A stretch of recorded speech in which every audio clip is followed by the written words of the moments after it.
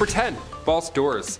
Okay, right off the bat, imagine searching for a lost Egyptian tomb, alright? Imagine you've spent years of your life dedicating to this research, and then you find a door. You find an entrance carved into the wall, and this is it. What lies beyond? It's time. You try and carefully open it with a team of archaeologists, but it won't budge, because it's a fake door. It's a false door.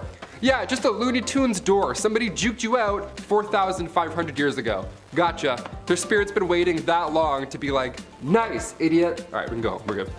False doors in Egyptian tombs were quite common in ancient Egyptian times. But if we look elsewhere throughout history, we find false doors in ancient Rome, in both tombs and the interior of homes, so that ought to be confusing for any house guests back then. It's also important to note that Egyptian culture was influenced by Mesopotamian architecture, so we've had fake doors around for a while now. A lot of confusing people for thousands of years. Ancient Egyptians believed that these false doors were a connection to the dead, and that spirits were able to travel here and there throughout living and death. Most false doors can be found on the West Wall because Egyptians believed the West to be the land of the dead. Number 9. The Tomb of User. Back in March 2010, the Egyptian Supreme Council of Antiquities released this photo. This 6-foot tall slab of pink granite was carved over 3,500 years ago, and this door was found near Karnak Temple in Luxor, and originally it belonged to the chief minister of Queen Hatshepsut back in the 15th century. Now User was a high-ranking official and held the position of vizier for 20 years at that time, so in turn he got his own fancy tomb located on the west bank of the Nile. Remember, Egyptians associate the West with the land of the dead. That's going to come in quite a few times in this video. The actual slab of granite, this door, was found far away from its home. It had been moved thousands of years later and ended up in an ancient Roman era building. Never thought I'd have to say this, but don't steal doors from the dead. Got it? Okay, let's move on. Number 8. Alexandria Black Tomb. What if we found a tomb and then just opened it, you know? What if we found a mysterious black granite tomb in Alexandria, say back in 2018? Do you think it would be wise to just open it because we're curious? Spoiler alert, we opened it and it was exactly what we thought it was going to be. When archaeologists found this massive tomb untouched for over thousands of years, on one hand, yeah, that's a feat in itself, but us humans, we're curious creatures. We just gotta just a little peek just to see who's in there. I mean, after all, it could be Alexander the Great, right? That's the whole point of all this. Egyptian news outlet El Watan reported that the tomb was lifted only a few centimeters before every official involved at that construction site just fled the scene. They straight up just ran away. It smelled that bad. Mustafa Waziri, Secretary General of the Supreme Council of Antiquities, this guy put his entire head in the tomb just to show us that it's safe. That's great. I mean, you could use your hand, maybe even a foot, I guess, just a little foot dip, but straight to the head dipping? Come on, Mr. Waziri, be smart about this. Number 7. Valley of the Kings. While March 2020 wasn't the best month of all time by any means, Egyptian officials did locate a secret vault hiding in the sands of the Valley of the Kings in Egypt. Just off the west bank of the Nile, the Valley of the Kings, as its name hints towards, is a pretty historical part of Egypt's past. Again, do we want to open this vault? Probably not, but did we? Yes. Bones and goo and history. What do you know? Surprise, surprise. Number 6. 2020 tombs. Summer 2020. Nice. While most of us was stuck inside watching Netflix, more than 100 sealed coffins were found. And yes, they were occupied for the most part. Found, of course, in Saqqara, Egypt, Egyptian archaeologists have never been more excited. Maybe we'll find the body of Cleopatra. Wouldn't that just be dandy? The fact that we found over 100 of these still in great shape is mind-blowing. Grave robbers have been around since ancient Egyptian days, and for all of these to be untouched for this long is honestly unbelievable. These findings date back to 712 BC, which was a period where Egypt was controlled by foreign civilizations. That's what makes this so insane. Like Persians and Greeks, they were all around at this time. The idea that we're finding mummies is great and all, but again, do we need to open all of them up? Maybe there's treasure, maybe there's bodies. Either way, it's not yours. Am I insane? Maybe I'm insane. Do we need to find Alexander the Great this badly that we're willing to disrespect this many souls in the process? Number 5, get to work. Also, speaking of movies, you know that classic scene where the prisoners are out on work duty, everyone's in their like orange jumpsuits, they're cleaning up all the garbage? Okay, that, but ancient. A lot of criminals, thieves, and no good rotten folks were used for hard manual labor. Pretty classic. And you guessed it, building the pyramids. While the pyramids are often misconceived of being built by YouTube's least favorite S word, it was most likely built by a combination of people, mostly crafted skillsmen and builders, followed by crooks and those wishing to get out of the hot sun. The job was dangerous, hot, like I said, and oftentimes heavy lifting, too much for me. While normal workers were granted 2 days off a year because it is backbreaking work, the criminals were tasked with quarrying stone with no days off. No machines, no iron tools. I mean, it's all, oh man, that must be awful. Just the horror. just the worst. Number 4, tarnished reputation. This one actually makes a lot of sense, really. Depending on how heinous the crime is, you wouldn't want this for stealing some bubblegum. So if you found yourself in hot trouble or the principal's office, which I was never in for being a bad boy, I was good every single time, I promise. No one believes me still, but I was. The vizier or government would keep track of who's been sneaking into tombs like Lara Croft. Hence, they could use this information to tarnish your reputation. It was also used against false witnesses and those wishing to gain something from a legal situation. Those that wish to bear false witness would immediately have something amputated because that's the law around here, partner. Number 3, fair pharaoh. The great pharaoh Bacchus is an interesting subject to say the least. First off, I had to say his name a couple times before I really understood what was going on there. I blame the dyslexia, but that's just how it goes, baby. But secondly, he's the guy that takes power and goes, whoa, whoa, whoa, guys, maybe not so harsh. And I use this term lightly, but he improved human rights. Specifically improvements for prisoners who owe debt. Sounds like someone might have owed someone a few bucks himself. Interestingly enough, his laws were influenced by Greek laws, who then influenced more Greek laws, who those Greek laws influenced Roman laws, who then influenced our modern law. There's a big chain of events there. Trust me, it all matches up. Number 2, your nose knows. Knows to stay out of trouble. I saved this one for the bottom of the list because, well, it's just so awful and weird. In a town called Rhinocolora, not too far from Cairo, but 200 miles, was a town full of people with no noses. What? I know. This wasn't a Red Skull Comic Con convention, but a penal colony of sorts, maybe the first.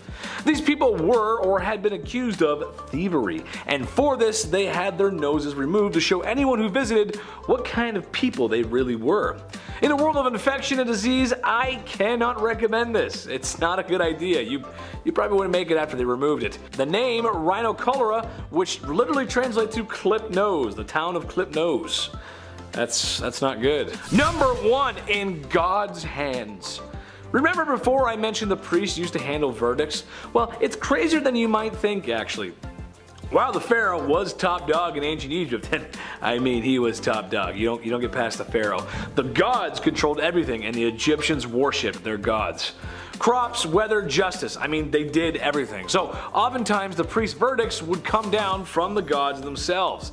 If that wasn't enough, the god Mahis was responsible for those criminals in the afterlife, where they would also receive comeuppance. Uh-oh, you're not safe anywhere. A sort of jail in the sky, if you will. Alcatraz has nothing on that.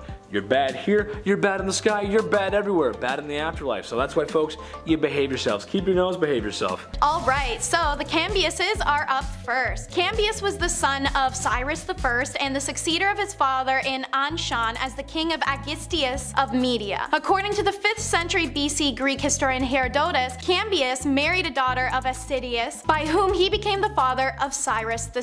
Cambyses II, aka Cyrus II, performed the ritual duties of the Babylonian king at the important New Year festival of 538 and of 530. Before Cyrus set out on his last campaign, he was appointed the regent in Babylon. That campaign was the conquest of Egypt, planned by Cyrus, and was a major achievement of Cambyses' reign once captured. This is the lunatic who liked to torture animals for entertainment and notoriously killed the Apis bull to torment the Greeks who worshipped it. Cambyses was traveling through Syria on his way back to Persia when he first heard reports of a revolt there, and then he died mysteriously in Syria in the summer of 522, either by his own hand or as the result of an accident. This is one of the few Persian families to have held the throne, the Xerxes line. First we have the granddaddy Xerxes I, or the Great as titled by the 5th Persian king. He was the son of Darius the Great, and his reign lasted from 486 BC to 465 BC. He's well known in history for his attempted invasion of Greece and how later in the same year he was defeated in the Battle of Salamis, which led him to flee his own kingdom. He's known as both a Persian ruler and a pharaoh, as when he ruled Egypt it was also part of the Persian Empire. Little is known about the last years of Xerxes' life. After his reversal in Greece, he withdrew into himself and allowed himself to be drawn into his harem intrigues, in which he was in fact only a pawn. Thus he disposed of his brother's entire family at the demand of the queen. He was assassinated by his own commander of the royal bodyguard forces. Another son, Artaxerxes I succeeded in retaining power. Artaxerxes I was given the throne by the commander of the guard, Artabanus, who had killed Xerxes. It's fine though, cause Xerxes Jr. got his daddy's lick back when he kills Arta about a month later. His reign, though generally peaceful, was disturbed by several insurrections, the first of which was the revolt of his brother. During his reign, Artaxerxes completed the Hall of 100 Columns at Persepolis, rebuilt the palace of Darius I at Susa after a fire, and Artaxerxes died of natural causes in 424 BCE, having ensured a peaceful succession by naming Xerxes II his legitimate heir. Xerxes II reigned for only a little over a month, however, before he was assassinated. Next is the Dosier line. Starting with Dosier from the Second Kingdom, Egypt's 3rd dynasty, he undertook the construction of the earliest important stone buildings in Egypt. His reign, which probably lasted 19 years, was marked by great technological innovation in the use of stone architecture. The innovative structure was a departure from the traditional use of mud bricks alongside stone. The greatest advance, however, was the completion of alteration of the shape of a monument from a flat-topped rectangular structure known as a mastaba to a 6-stepped pyramid. This great character built the famous pyramid and set up the construction mechanisms of large buildings, paving the way for successors of their kingdom for even more daring constructions. The Pyramid of Dosier is the first pyramid in history of ancient Egypt and therefore potentially all of humanity. It is a degree pyramid that is at the center of a funerary complex of great importance. It's located in the necropolis of Saqqara. Sekhmet is probably the brother or eldest son of King Dosier. Little is known about this king since he ruled for only a few years. However, he erected a step pyramid at Saqqara and left behind a well-known rock inscription at the Wadi Makhara. No Pep in his servant steps for sure, it's Pepi. So, Pepi the First kills the game. He does a great job ruling Egypt. He initiated the policy of intensive penetration of Nubia, south of the First Nile Cataract. Inscriptions record journeys southward early in his reign, and fragments of vessels bearing the king's name were excavated in Karma. Meanwhile, Pepi II is the longest running Egyptian monarch, surviving 94 years on the throne. He's also believed to be the youngest ruler ever in Egyptian history. Pepi II was the son of Pepe I, obviously, and was born late into his father's reign. While he was still very young, he succeeded his half-brother Merene, who died at an early age. His mother served as regent for a number of years, and the old group of officials serving the royal family maintained the kingdom's stability. During the first half of his rule, he brought prosperity and grandeur to Egypt. Second half? Nowhere close. You see a sharp decline of the old kingdom as economic disarray is caused by him virtually having no oversight. Powerful provincial nobles drew talent away from the capital, and because of the unusually long reign of the king, Egypt had a senile ruler when it needed vigorous leadership. Those of Pepi's children who survived him had brief ephemeral reigns and failed to cope with the political and economic crisis that arose as the 6th dynasty ended. His tomb may be more famous than he is. Menkaures. His tomb, the Pyramid of Menkaure, is one of 3 pyramids of Giza, alongside his statue triads that show the king together with his wives and various deities. It's the smallest of the 3 main pyramids of Giza, just 62 meters tall, but has one of the most complex and best preserved structures. He had 2 wives, both are his sisters naturally, and they didn't have much luck with sons at first. 3 in total and 1 daughter. At his death, his successor, his son, Shafeskek, completed the stonework walls of the mortuary temple in brick. Menaku was not succeeded by his eldest son, who actually predeceased him, but rather by Shepsake, a younger son. Shepsake built a monumental mastaba at the South Accra and was the only kingdom ruler to not build a pyramid. This family's work, especially the Great Pyramids, show a great mastery of monumental stoneworking. Individual blocks were large or colossal and were extremely accurately fitted. Number 5. Bug repellent. I don't know about you guys, but sometimes when I smell certain things, it reminds me of stuff. I'm like that rat in Ratatouille, just, oh, I love France. It smells like France in here. I don't know.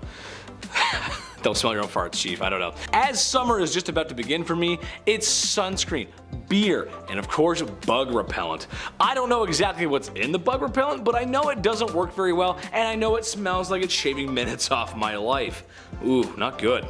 Well, ancient Egyptians had their own version of bug repellent. When the pharaohs and royals wished to enjoy a picnic outside in the beautiful sun, oftentimes there would be bugs. So to prevent this, they found the next closest servant and slathered them in honey. Lots of honey. ooh, too much, and then place them a safe distance away from said picnic. Do this a few times and you got yourself a bona fide fly trap. Now you can enjoy your picnic in peace. You know, just ignore the servants screaming because they're being eaten alive by flies and all kinds of bugs. Ooh, kinda gross. Number 4, mouse toothpaste.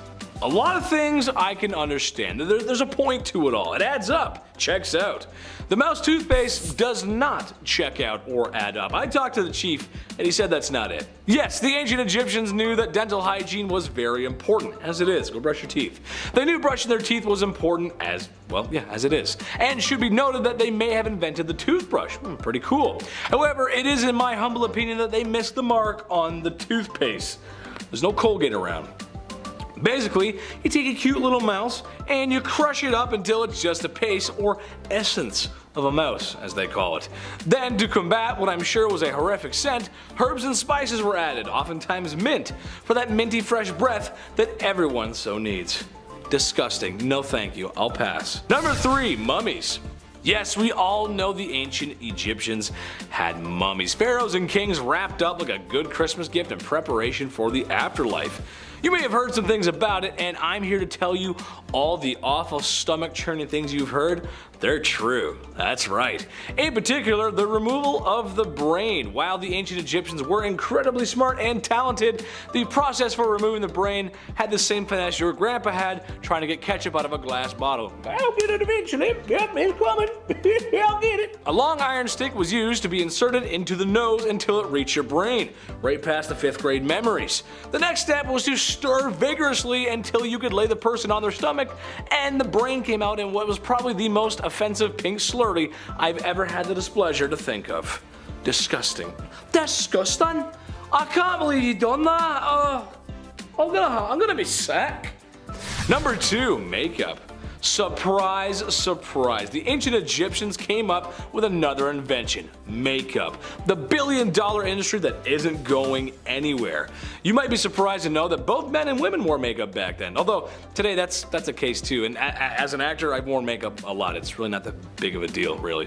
What is a big deal, however, is how they made it. If you've ever seen any images of Egyptians, then you know how blue and green eyeliner is a must-have. Well, the main ingredient in that eyeliner isn't paint, folks. It's beetles and bugs. Gross. Colorful bugs were crushed up and added to make compounds in order to achieve the Egyptian look. Number 1, shepherd of the anus. Like I said before, the Egyptians contributed greatly to art, medicine, engineering. They were smart. But for the last point today, we're going to focus on medicine, and more specifically, the doctors who were most likely the first proctologists. Way to go, Egypt. The Egyptian for these behind doctors literally traits to shepherd of the anus. They would administer medicine and, of course, the always famous and pleasurable enemas. They loved enemas in ancient Egypt. Who would have thought? They thought it was the gift from the gods. Crazy. Okay, so let's talk about horrible hygiene. Maybe an over-exaggeration, but hygiene of any kind was better than whatever the hell they were trying to accomplish in Europe without showering. At least the people of ancient Egypt considered it an important enough cultural value that they'd wash once a day. Even if it meant they also shave their head, crunch down beetles for makeup, and rub dung on their acne. 2,000 years before Hesse was credited for being the world's first dentist, the Egyptians were making their own toothbrush by fraying the ends of twigs. The toothpaste used was a powder like that vegan one at Lush that makes you feel like you're chewing on chalk. It was made of ox hooves, burnt eggshells, and pumice. Kiss me good morning after you rub that on your teeth with your dental twig, babe. Speaking of, for those whose breath smelled as bad as the armpits of the lower class Egyptians, also had numerous mouthwashes. Some had to be chewed up and spat out like bran or celery. Honey was combined with boiled herbs and spices such as cinnamon and myrrh to form a dehydrated pellet, which they also used as breath mints. And speaking of armpit, the Egyptians had a deodorant body rub made of ostrich egg, turtle shell, and roasted tamarisk. Nothing like waking up bright and early for a day of building pyramids and the first thing you have to do is some casual Harry Potter potion making just to not smell like camel crap. Speaking of hygiene, your clothes were never clean. So even if your body was haha germaphobe, you still aren't safe. In the later periods of ancient Egyptian history, people began wearing clothes made of linen, not hides, cottons, furs and rendered leathers like they'd used to. Linen was light and flexible, so it was good for the hot Egyptian climate. However, linen was white, meaning the clothes showed dirt very easily, an issue they hadn't really had to deal with before. But most materials they'd worn didn't hold up well underwater like linen did, so the ancient Egyptians started doing laundry more often to get rid of the dirt. But they washed their clothes in the Nile, where people also relieved themselves and dumped garbage and human bodies. So this meant that the Egyptians washed their clothes in water filled with parasites and bacteria. Even if drying it in the sun baked most of that away, you then still had the world's chafiest linen. To learn who did the laundry, the labor, the provision, and the caretaking, let's discuss family values. You may as well pop a little white picket fence up around the pyramids, guys, because nobody idealized the nuclear family quite like the ancient Egyptians, who held it at the core of their society. There was a tremendous pride in one's family, and lineage was traced through both the mother's and the father's lines. Everyone, even the gods and goddesses, were married. While premarital relations or any romps between unmarried people were socially acceptable, an unmarried man was seen as incomplete, and schoolboys were advised to wed early and father as many children as possible. Once married, however, couples were expected to be sensually faithful to each other. Egyptians, with exception to the king, were in theory monogamous, and many records indicate the couples expressed true affection for each other. Although the institution of marriage was taken seriously, if you don't end up working out with the person you married at 15, shocker, divorce was not uncommon, let alone remarrying, so at least that was one little less impossible thing. Until marriage, following their parents' footsteps, boys were trained in the trades and professions by their fathers and uncles, while girls stayed at home to learn from their mothers. In their early adult years, girls would marry, move from home, and the cycle would start again. With the dreaded childbirth. Egypt had the highest birth rate in the ancient world, and yet things were far from perfect. Although the Egyptians understood the general functions of parts of the reproductive system, the relationship between said parts were sometimes unclear to them. Like the origin of a man's love potion, since it was white, is from his bones, because those are also white, and nothing else was. Logic, eh? Most married women spent most of their lives either pregnant or breastfeeding. With little medical advice available, amulets and charms bearing figures of the pregnant hippopotamus goddess Tarawet and the mini demi-goddess Bes were often used to protect both the mother and her unborn child, as children of all sexes were valued and desired. The mother prepared for birth by removing her clothing, loosening her hair, or just snatching her wig off. They did wear wigs. The birth of the child was a great joy, as well as a serious concern given the high mortality rate and stress of childbirth on a mother. So, a midwife was an important career in Egypt. The everyday mothers squatted on birthing bricks for delivery, wealthy households had specially constructed huts or pools, and the midwife used a sharp obsidian or flint knife to cut the umbilical cord. The midwife was also on standby to try and help in any troubling birth situations that may arise. After childbirth, you breastfed for how long?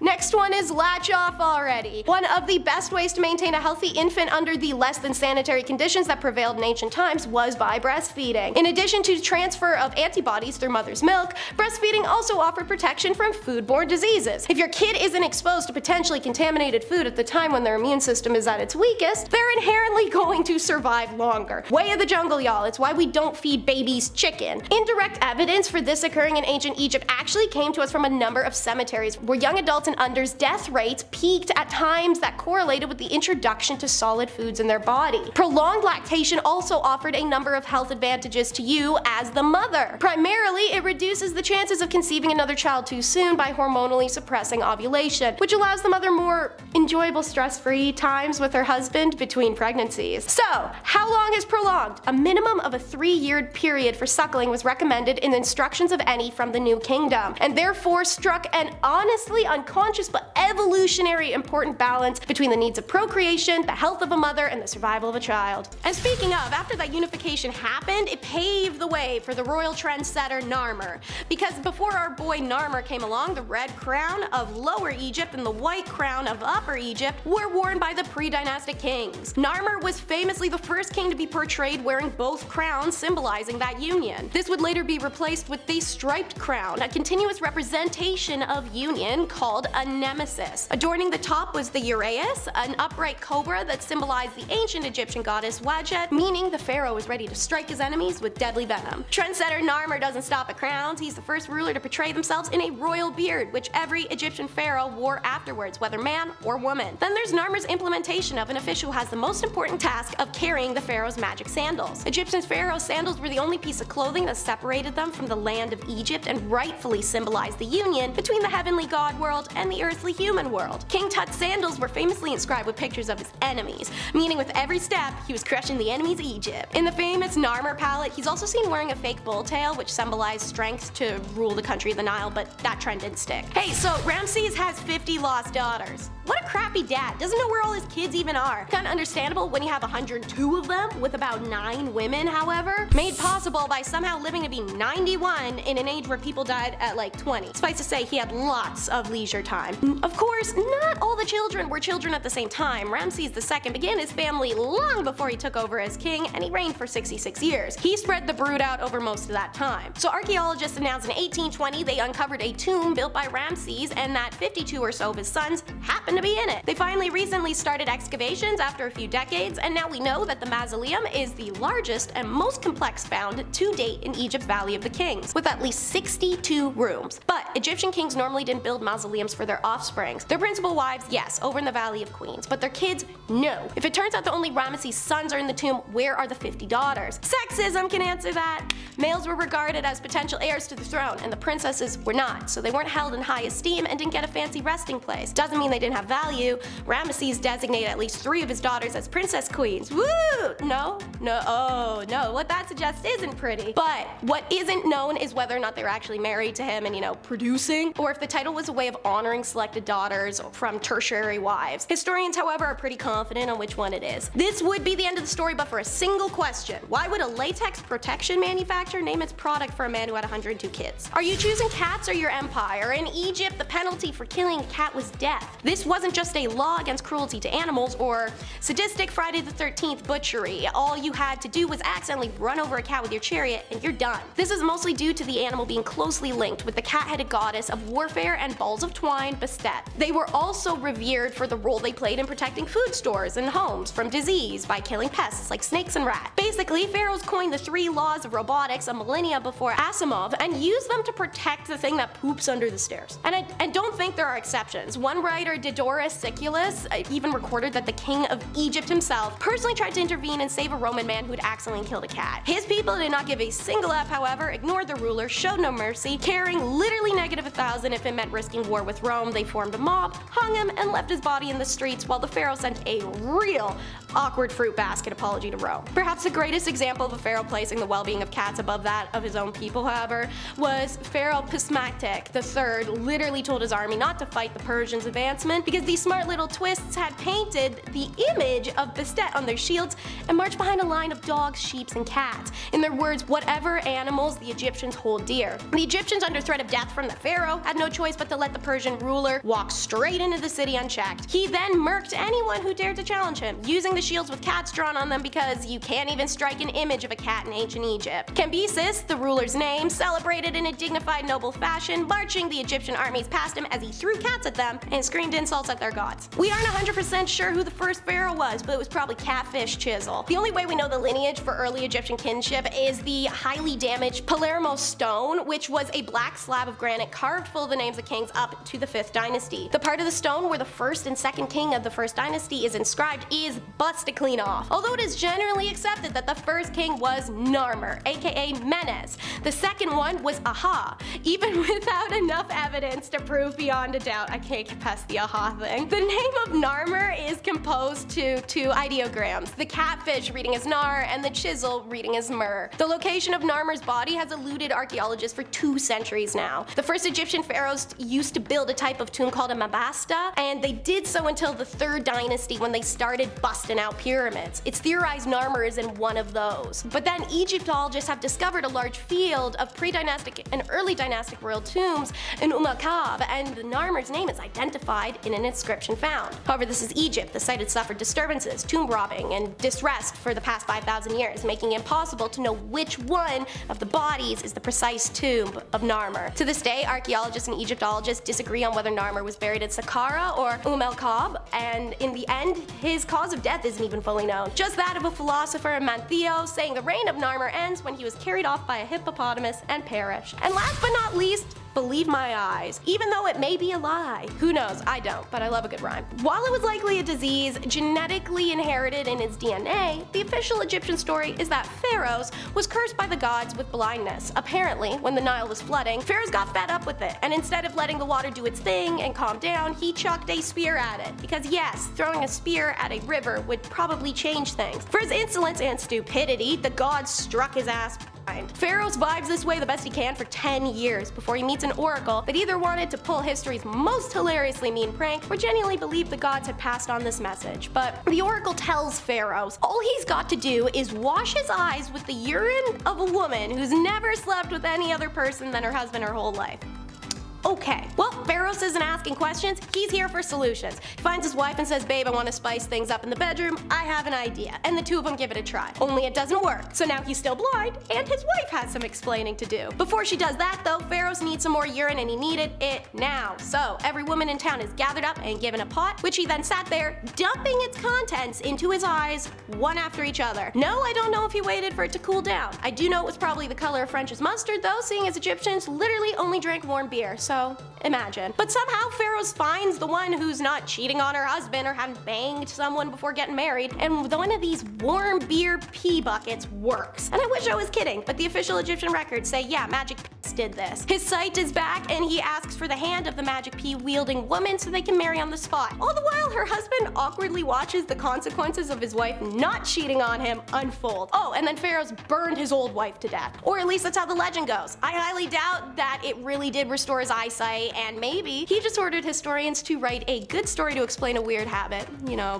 fetish. We got a fetish here. Sound the alarm for Pharaoh. Number 10, punishment first. Innocent until proven guilty in a court of law, right? That's how it goes. How do you know I drank the milk? If there's no milk on my face, how do you know? There'd probably be milk on my face. Not so much in ancient Egypt. While there is some evidence of jails existing, it is clear that they much preferred an immediate and swift justice. By that, I mean flogging, mutilation, removing limbs, that sort of thing. A lot of these punishments were overseen by a vizier. In today's terms, it's sort of like a governor or official who had the power to oversee things like punishment through. Or at least held the most power besides the pharaoh, which, hey, that's a lot of power. While it may be an effective system for keeping prisons empty, no one should lose fingers for sliding a couple double bubbles in their pocket. That's just my opinion. Number 9, prisoners. While the promise of losing a limb, the second you're caught taking a cookie from the cookie jar, boy I've been there, is a great deterrent, prison can also work sometimes. It should be noted that Egypt developed a system of law and order 4,000 years ago, which is, well, a long time ago and very impressive. For anyone taking the bar exam, that should be your answer under why take on law. Because the Egyptians did it first, why not? They do it, it's probably cool. So it makes sense that they did have some prisons. There's depictions of prisoners in drawings and figurines, surprisingly, oftentimes having their arms bound to their back like a good episode of Cops. And a leash around their neck with ropes and, well, it just looks a little strange and weird. Given that most criminals were done on the spot, it's not hard to imagine that the Egyptians were cruel to their prisoners, and they were. It was not good. They should be cancelled. That's what should be cancelled, them. Number 8, court. Believe it or not, they also had some sort of makeshift court as well. Who would have thought? No hammer and gavel, and certainly no Saul Goodman or Judge Judy, but hey, without those, I'd argue what the heck's the point of the American justice system in the first place, right? Ah, boy. But they were simple processes, to say the least. During the Middle Kingdom period, judges were appointed to decide on verdicts before, well, it was usually priests, so I prefer a judge doing that, honestly. Except in this court, no one is legally represented by anyone. Yeah, that's right. There's no lawyers, but there was a jury and there were witnesses. Unfortunately, they were often beaten until, well, they said the truth, or the desired truth. Number 7, police. Bad boys, bad boys. What are you gonna do? Yes, that's right. Ancient Egypt may have had the first police force in history. Who would have thought? I actually didn't know that. I mean, sure, the vizier is great and all, but he can't possibly go around arresting everyone. He'd be at it all day. He can't do that. So it's only natural that you hire a bunch of dudes to do it for you. Can't get them all, but you can get some of them. While they did provide some limited support to communities and crime in towns, most of their arrests were made against those who were a little too greedy and thought grave robbing, well, the many sacred tombs around would make for an easy payday. it didn't. Number 6, bloodhounds and baboons. That's a weird title. This one is so weird, but okay, here we go. We've all seen the movies where there's a crook, a perp, or someone who's trying to outrun the law. Andy Dufresne was right. You gotta crawl through a lot if you want your freedom. I remember Andy Dufresne. Anyway, well, in these scenes there was a good chance that law enforcement has dogs with them. Oh yeah, see, I'm getting somewhere with this. There's also a good chance that those dogs were bloodhounds. Cute dogs actually, but the reason they bring them along is because they have a great nose. They can sniff a scent and follow it for miles, oftentimes leading to the crook. Smart dogs. What if I told you though that this sort of thing existed in ancient Egypt, except that it wasn't dogs, it was baboons? Yeah, who would have thought? Yes, that's right, there's depictions of police with baboons assisting in the work with crooks and or criminals. It's all jokes until Diddy Kong shows up to arrest you. Now it's DK time, baby. Uh-oh. Number 5, brakes. Yeah, I've never broken anything and I don't plan to. Sounds like the worst thing. I see it on Reddit and I'm like, ooh. But living in ancient Egypt, you're gonna break a bone or dislocate something sometime. But back then, it's not like you can just head over to the emergency and get an x-ray or a cast and then get your buddies, a couple of pharaohs to sign it and get some crutches and be on your way. No. So how did they treat broken bones or dislocations back then? Well, we can look at one example from that Edwin Smith papyrus that I mentioned earlier, where there was a patient with 2 dislocated clavicles. Now the treatment here is described as follows. If thou examinest a man having a dislocation in his 2 collarbones, thou shalt find his 2 shoulders turned over and the heads of his 2 collarbones turned towards his face. Imagine reading this and you're like, okay, I think we turn this way? No, this way, hang on. Thou shouldn't cause them to fall back so that they rest in their places. Thou shalt bind it with stiff rolls of linen and thou shalt treat it afterwards with grease and honey every day. Yeah, if you break something, don't put grease and honey on, go to the doctors. Hit that thumbs up, there we go. The more we know. Number 4, dental surgery. Okay, so back in the ancient Egyptian world, it's not like you can go to the dentist, get your teeth checked and cleaned, whatever, once a year, however you do it, I don't know. And the diet of the ancient Egyptian was most definitely not exactly, you know, the cleanest, if I can say that. You wouldn't have a set of pearly whites every single day, that's for sure. And that's due to the fact that the tools used to grind food would often leave traces of sand and or stone behind, which, well, in your mouth is not gonna feel too good. That would cause tooth loss or troubles at an early age. Through documents found, there have been a few different dental treatments from that time, and they're a little interesting, like topical treatments and such. But one case was able to give us a glimpse into what is believed to be the treatment of an abscess. And yeah, buckle up. Even more interesting is a mummy that was found from the 4th dynasty. Now this mummy, in his first molar, a bunch of surgically produced holes were there that they believe were used to drain an abscess, which clearly gives us some very tangible evidence that dental surgeries were performed back then in some way, shape, or form. I mean, in the form of a bunch of holes, and it's disgusting, but they tried. And do remember, as you're watching this entire video, all this was done without any anesthetic. So drilling holes, breaking bones, putting linen into your arms, you're gonna feel all of it. Number 3,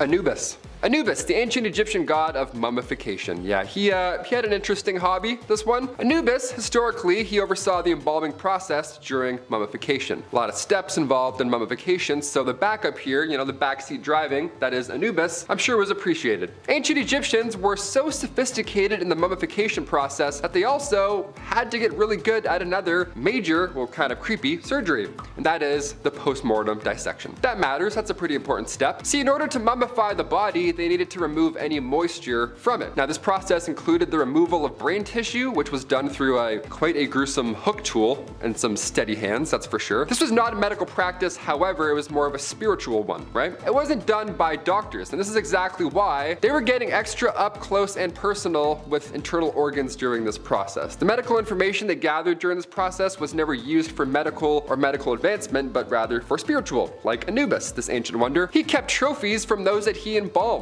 Like, you know, different parts from people, that kind of thing. Word spreads, you know, hey, Anubis likes body parts, pass it on, this guy's weird. So in turn, for centuries now, Egyptians would then offer pieces of lifeless bodies to Anubis. They're like, you know what, hey, heard you like toes, big guy. Here you go, enjoy, put that in your jar. You'll love it. Whoever gave him the jackal head, great call, that was a great call. He loves that one, big fan. Number 2, dirty trick. The god Osiris ruled over ancient Egypt, but it wasn't an easy path, okay? Just like ancient Rome, there's always a jealous brother or jealous someone someone watching from the bushes, okay? Osiris's brother, Set, he was a jealous one, so he tried to take out Osiris at every single turn. Now, one elaborate plot was so crazy that it actually worked. This was like a saw trap setup. This is insane. So first, Set designed a coffin that fit Osiris's measurements, like to a T. So at a party, casually one day, Set challenged Osiris to hop into said coffin, saying, challenging that if he can fit inside of it, the coffin is his. Yeah, like a gift. So for some reason, Osiris accepted the challenge, he jumped in, and as soon as Osiris got into the coffin, bam, Set locked him inside and threw the coffin in the Nile River. So in turn, Set then took over control of Egypt. Yeah, gotcha, got the last one there. So if any of your coworkers want to show you a coffin in the break room,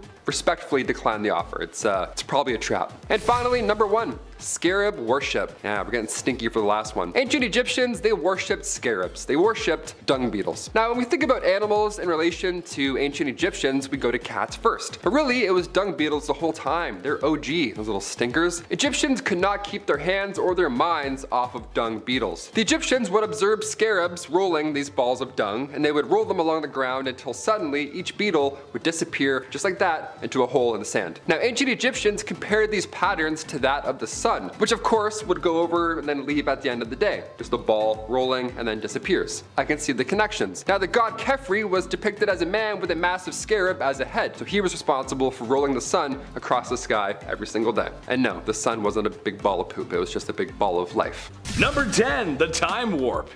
Okay, here's a very trippy fact for you. We all know ancient Rome, right? The lovable empire that took over a large portion of the world at its peak. Trust me, I'm going somewhere with this. Caesar, Augustus, the Colosseum. Yeah, those guys. We all know how long ago that was, right? 2,000 years or more. They were pretty cool dudes. Today they are remembered for being a very successful empire and their triumphs. Well, what if I told you that the Romans are to us what the ancient Egyptians were to the Romans? Does that make sense? That makes sense. And they were still alive to tell the story. Well, at least some of them and some of it. Yes, that's right. When Rome was taking over, it was understood that Egypt was a land of great antiquity, and there was much to learn. However, most of what we know of Egypt comes from Egyptian tombs, pyramids, and Egyptology from the early 20th century. Still pretty cool though. Number 9, board games. Call me crazy, but I love board games. My two favorite are arguably the most depressing. One being an actual fictionalized version of life, and seeing who can rack up the biggest mortgages after having 6 kids as a police officer with a chef's salary. Ooh, fun. And the other is a recreation of the real estate moguls that charged exuberant amounts of rent during the Great Depression in the 30s. Wow, fun. Thanks, Parker Brothers. This may be because I have ancestors in ancient Egypt. I probably don't, but we're just gonna roll with that joke anyway. I make bad jokes like that because ancient Egyptians loved board games. That was my connection. Yeah, I know, right? Games like 20 Squares, Hounds and Jackals, which is pretty much just snakes and ladders, and the most popular, Senet, which tasked players with moving their pieces on squares and eventually off the board. Kind of like Sorry, which is also one of my favorite games. I love Sorry. I think that we had a Canadian version called Getting Into Trouble. You know, the thing in the middle and you bop it. Remember that thing? The dice? Remember that? You say, what are you guys doing? Getting into trouble, Mom! So lame. So lame, dude. Number 8, labor strike. To say that it took a lot of manpower to build the pyramids, or really anything the ancient Egyptians ever built, is a little bit of an understatement. A lot of work went into it. Not only are the builds massive in scale, but also extremely complex and detailed, fooling some engineers today. They don't know how exactly they did it. Can you imagine building or moving all of those massive stones in the African heat and sun? I would need so much water. Just like today, it's really hot today. Well, as it turns out, this wasn't always the greatest job on planet Earth. Oh, surprise! And in one incident in the 12th century BC, the workers under Ramses III organized what may have been the very first labor strike. The workers had not received their grain rations and thus hid away in the monasteries until their woes were heard. It worked, and they were given their rations. Oh, so cool. First labor strike, that's so weird. They have modern stuff too. Wow. Number 7, time warp again. Okay, here's one that's just kind of a head scratcher, but very true. And it has to do with the age of the Great Pyramids. The truth is, those bad boys are old, really old, older than your grandpa. And for a lot of ancient Egypt's history, they were there, regardless if the citizens actually knew anything about them. Constructed around 2560 BC. a long time ago. Cleopatra, the most famous of all pharaohs and the chicest of all celebrities in the 60s. I mean, come on, Elizabeth Taylor, I mean, she's good looking gal. Despite what modern depictions of ancient Egypt will have you believe, Cleopatra actually lived closer to the moon landing than she did the construction of the pyramids. Which is really hard to think about. She was closer to JFK, the pyramids, Vietnam, and not the pyramid. That's, wow, it's kind of hard for my brain to wrap my head around that. Number 6, bowling. The next time you find yourself in a bowling alley and find yourself a little queasy and you're not sure if it's the smell coming from your bowling shoes or the radioactive microwave nacho cheese you just ate at the snack counter, you can thank the Egyptians. No, not because they made sure to play weird animations on the outdated TVs hanging from the ceiling that were outdated the second you walked in there as a kid. They're old then. Or the carpet that screams 1980s and please wash me. But because they invented the game itself, usually done with stone pins and a stone ball. It was quite popular amongst the crowds back then. Very cool. Obviously they didn't have the animations, but I think that makes it. You know, remember those weird like bowling animations, you know what I'm talking about? Number 5, can't take it with you. In life, you live and then you pass on. If you believe in the home sense signs your mom hangs up in her kitchen, then there's gonna be a lot of living, laughing, and loving with that. Ancient Egyptians believed in taking things with them to the afterlife. Yeah, pretty much everything was coming with them. Gold, treasure, organs, except the brain, and pretty much just anything you would need for that kind of adventure. Well, animals were no different. Oftentimes when discovering tombs of kings in the main chamber, or sometimes in their own, were statues of cats and dogs, and naturally, mummified kitties and doggies. Now, I love my pets just as much as the next guy, but a discovery in 2019 revealed a tomb with statues, mummies, and even some preserved crocodiles. Ooh, weird. That's a weird pet. Number 4, Tomb KV5. Sometimes you pass things off without giving them the proper time and attention. Like the fact that your middle toe on one of your feet is a little longer than the same one on the other side, and you're like, it's probably fine, but it's actually a mutation that all of your ancestors had, and it's the reason you can walk faster than everyone else. Not that that's happened to me or anything, but the archaeologists of Tomb KV5 know what I'm talking about, sorta. Basically, KV5 was not studied very well, and in 1995 it turns out that it was actually one of the largest tombs ever created in the Valley of the Kings. So far, we have found around 121 chambers and corridors, and we think there will be 150 total. The tomb was used for the sons of Ramses II, who, as we know, had over 100 kids, so the size of the tomb kinda checks out. So far, we've only confirmed 6, but there are likely to be around 20 of his sons down there. Number 3, the Pyramids of Giza. A lot of people include the Great Pyramids of Giza on their list of Egyptian discoveries, but like, how could you miss them? Okay, obviously people can see these bad boys from miles away. It would be kind of hard to lose something like that, as Adam said, but then again, as a man, I take pride in losing my car keys every time I need to use them.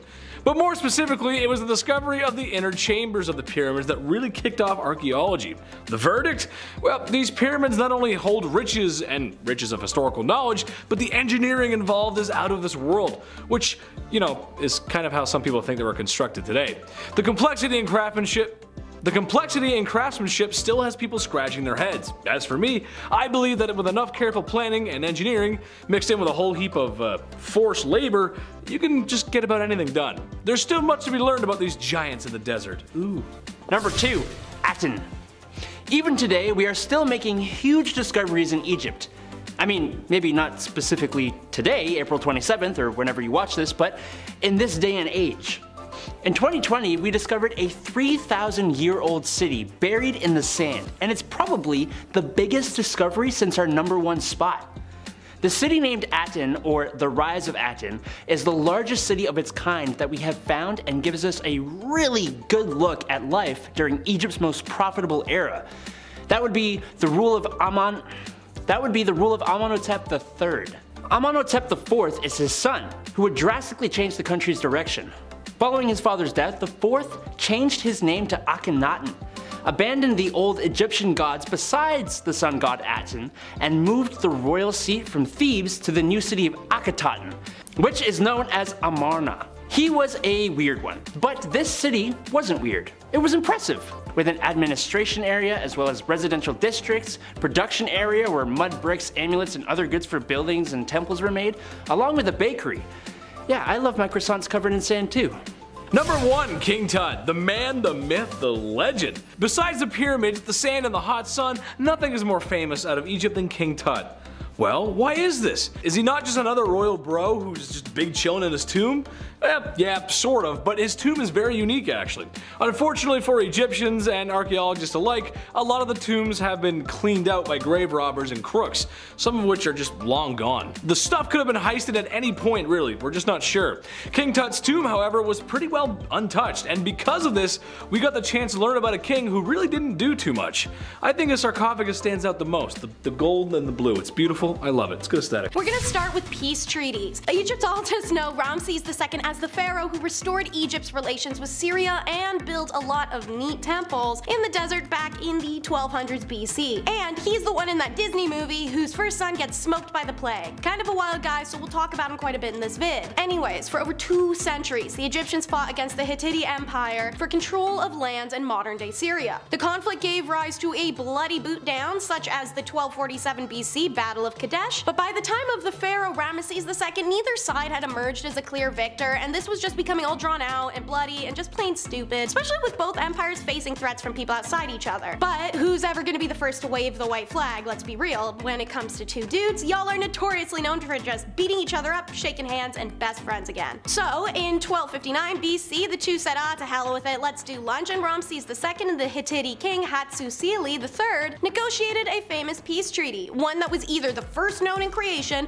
or one of the earliest ever. This agreement ended the conflict and decreed the 2 kingdoms would aid each other in the event of an invasion by a third party. This treaty is now recognized as one of the earliest surviving peace accords, and a copy can be seen above the entrance to the United Nations Security Council. How about some ancient Egyptian body dysmorphia, because bodies are supposed to look like this, right? That's what Akhenaten was probably wondering, and it must have been awkward as hell for fine as Silk Queen Nefertiti and normal looking son King Tut to try and lie their way through any reply to that, because this whack job was known for 2 things. Firstly, as who forced monotheism on Egypt so brutally that when he died his son had to awkwardly erase his legacy, and secondly, he was one funny looking dude. He had an hourglass figure like a BBL baddie, an elongated head with a square jaw jutting out, big curved almond eyes, and let's say he could have filled out a bra better than me. So, Egyptians like to play Photoshop with their selfies the way we do now, and the first depictions of Akh, his body and head are normal. But after he forced monotheism, that literally destroyed the economy and empire, his gender in sculptures and carvings became more ambiguous. 3 explanations. First, he's the most hated pharaoh in history, so I mean, come on, artistic license, get some anger out. Second, perhaps his changing appearance was metaphorical, meant to portray Akh as the father and mother of all humankind. Third is that it was a genetic disorder, such as Amatrace excess syndrome, where the body released equal levels of both hormones. But we all know what the likely one was, seeing as these guys could quite literally not keep their hands, or really any appendage, out of their family members. I'm not gonna lie, I can't handle having eyeliner on for 3 hours, that me and my roommate go out. Meanwhile, the pharaohs had obligatory face beat, like they were working at ancient Sephora every day. Early Greek traders who visited Egypt were astonished by the sophistication and precision with which Egyptians took care of their skin and hair and decorated their bodies. Europeans remarked that almost everyone was wearing makeup, even in public places, and that'd be accurate as both men and women were known to wear copious amounts of the stuff, believing it gave them the protection of the gods Horus and Ra, who were always fighting or banging each other and doing so in a full face of makeup like some spectacular fursuit wearing drag queens. The only distinguishing factor between men and women's makeup was that men's makeup was simple while women's was often heavier and more complex. The distinguishing factor of all makeup, however, was wealth. Nobles could afford the fresher or less diluted products, while lower status had to use makeup from poorer quality materials, which sucks since they worked in the sun all day, and higher quality kohl you lined your eyes with, the better it reduced sun reflection. This act will also protect them from evil spirits and eye diseases, as they believed their makeup had magical hearing powers, and they weren't entirely wrong. Research has shown that lead-based cosmetics warm born along the Nile actually staved off eye infections. Alright, you annoying ancient astronaut people, this is for you, Tut's space knife. I am not sitting here doing the work for y'all pretending we all don't know who King Tut is. He was the child pharaoh, smoked by a hippo bite, cursed tomb, blah blah blah blah blah. So we're just going to get right to it and say he had a knife literally from space. Specifically, a small dagger, but whatever effing y'all, this thing is so sharp, to this day, the TSA would tackle you sooner than let you board anything with it. They found it in Tut's tomb in 1920s with all that other magical treasury hunky-dory that they stole out of there, and it was originally believed to be forged from the iron heart of a meteorite. Originally, keyword, see, Egyptians didn't have the ability to smelt. They weren't actually suitably advanced in that realm. So they especially wouldn't be able to forge a weapon from space metal, let alone crack open a meteorite to get to it, or know that was even an option. This has led historians to presume that the dagger was a gift from a foreign nation that did possess smelty technology. While historians are pretty confident the foreign nation wasn't the Martians, they haven't explicitly ruled that out either, so I guess those ancient alien guys might have a point. If you like stuff like this, check out our top 10 alien hieroglyphs found in ancient history video. The story of how two pharaohs throw down over pet hippos. So, Pharaoh Sekenenri Teo, I'm gonna call him Sek the second, kept a pool full of pet hippopotamuses, letting his massive pets splash and play all day. Obviously, you don't get close because these are blind rage death animal machines, but this guy loved his hippos so much he could kill for them. He was willing to die for them. In fact, he literally did just that. This is back when Egypt was divided, and the most powerful Egyptian kingdom was called Hyksos, which was ruled by Pharaoh Apapi. Being a lesser king, Sek was required to pay tributes to Apapi out of respect. He could handle the humiliation of living under the tyranny of another man, RIP fragile male ego, but as long as Apapi didn't rub it in or act like an ass about it. So that's exactly what Apapi did. He went right for the sore spot by telling Sek to get rid of his hippos. Apparently, they were too loud and Apapi couldn't sleep at night in his own house that was 750 kilometers away. Yeah, no. Sek says, hey, I can handle you bullying me constantly, but leave the hippos out of this. And he would not tolerate any further insults to his hippos. This, he declared, was grounds for war. That's what they did. Sek even died in combat, fighting for his right to a hippo pool. The war didn't end when he died, however. His son kept it going. 2 generations of kings fought for a hippo pool, and in time, they won. By the end of the war, Egypt had unified once more. All because of one man's love for his hippos. Sorostis, the genital king, is number 5.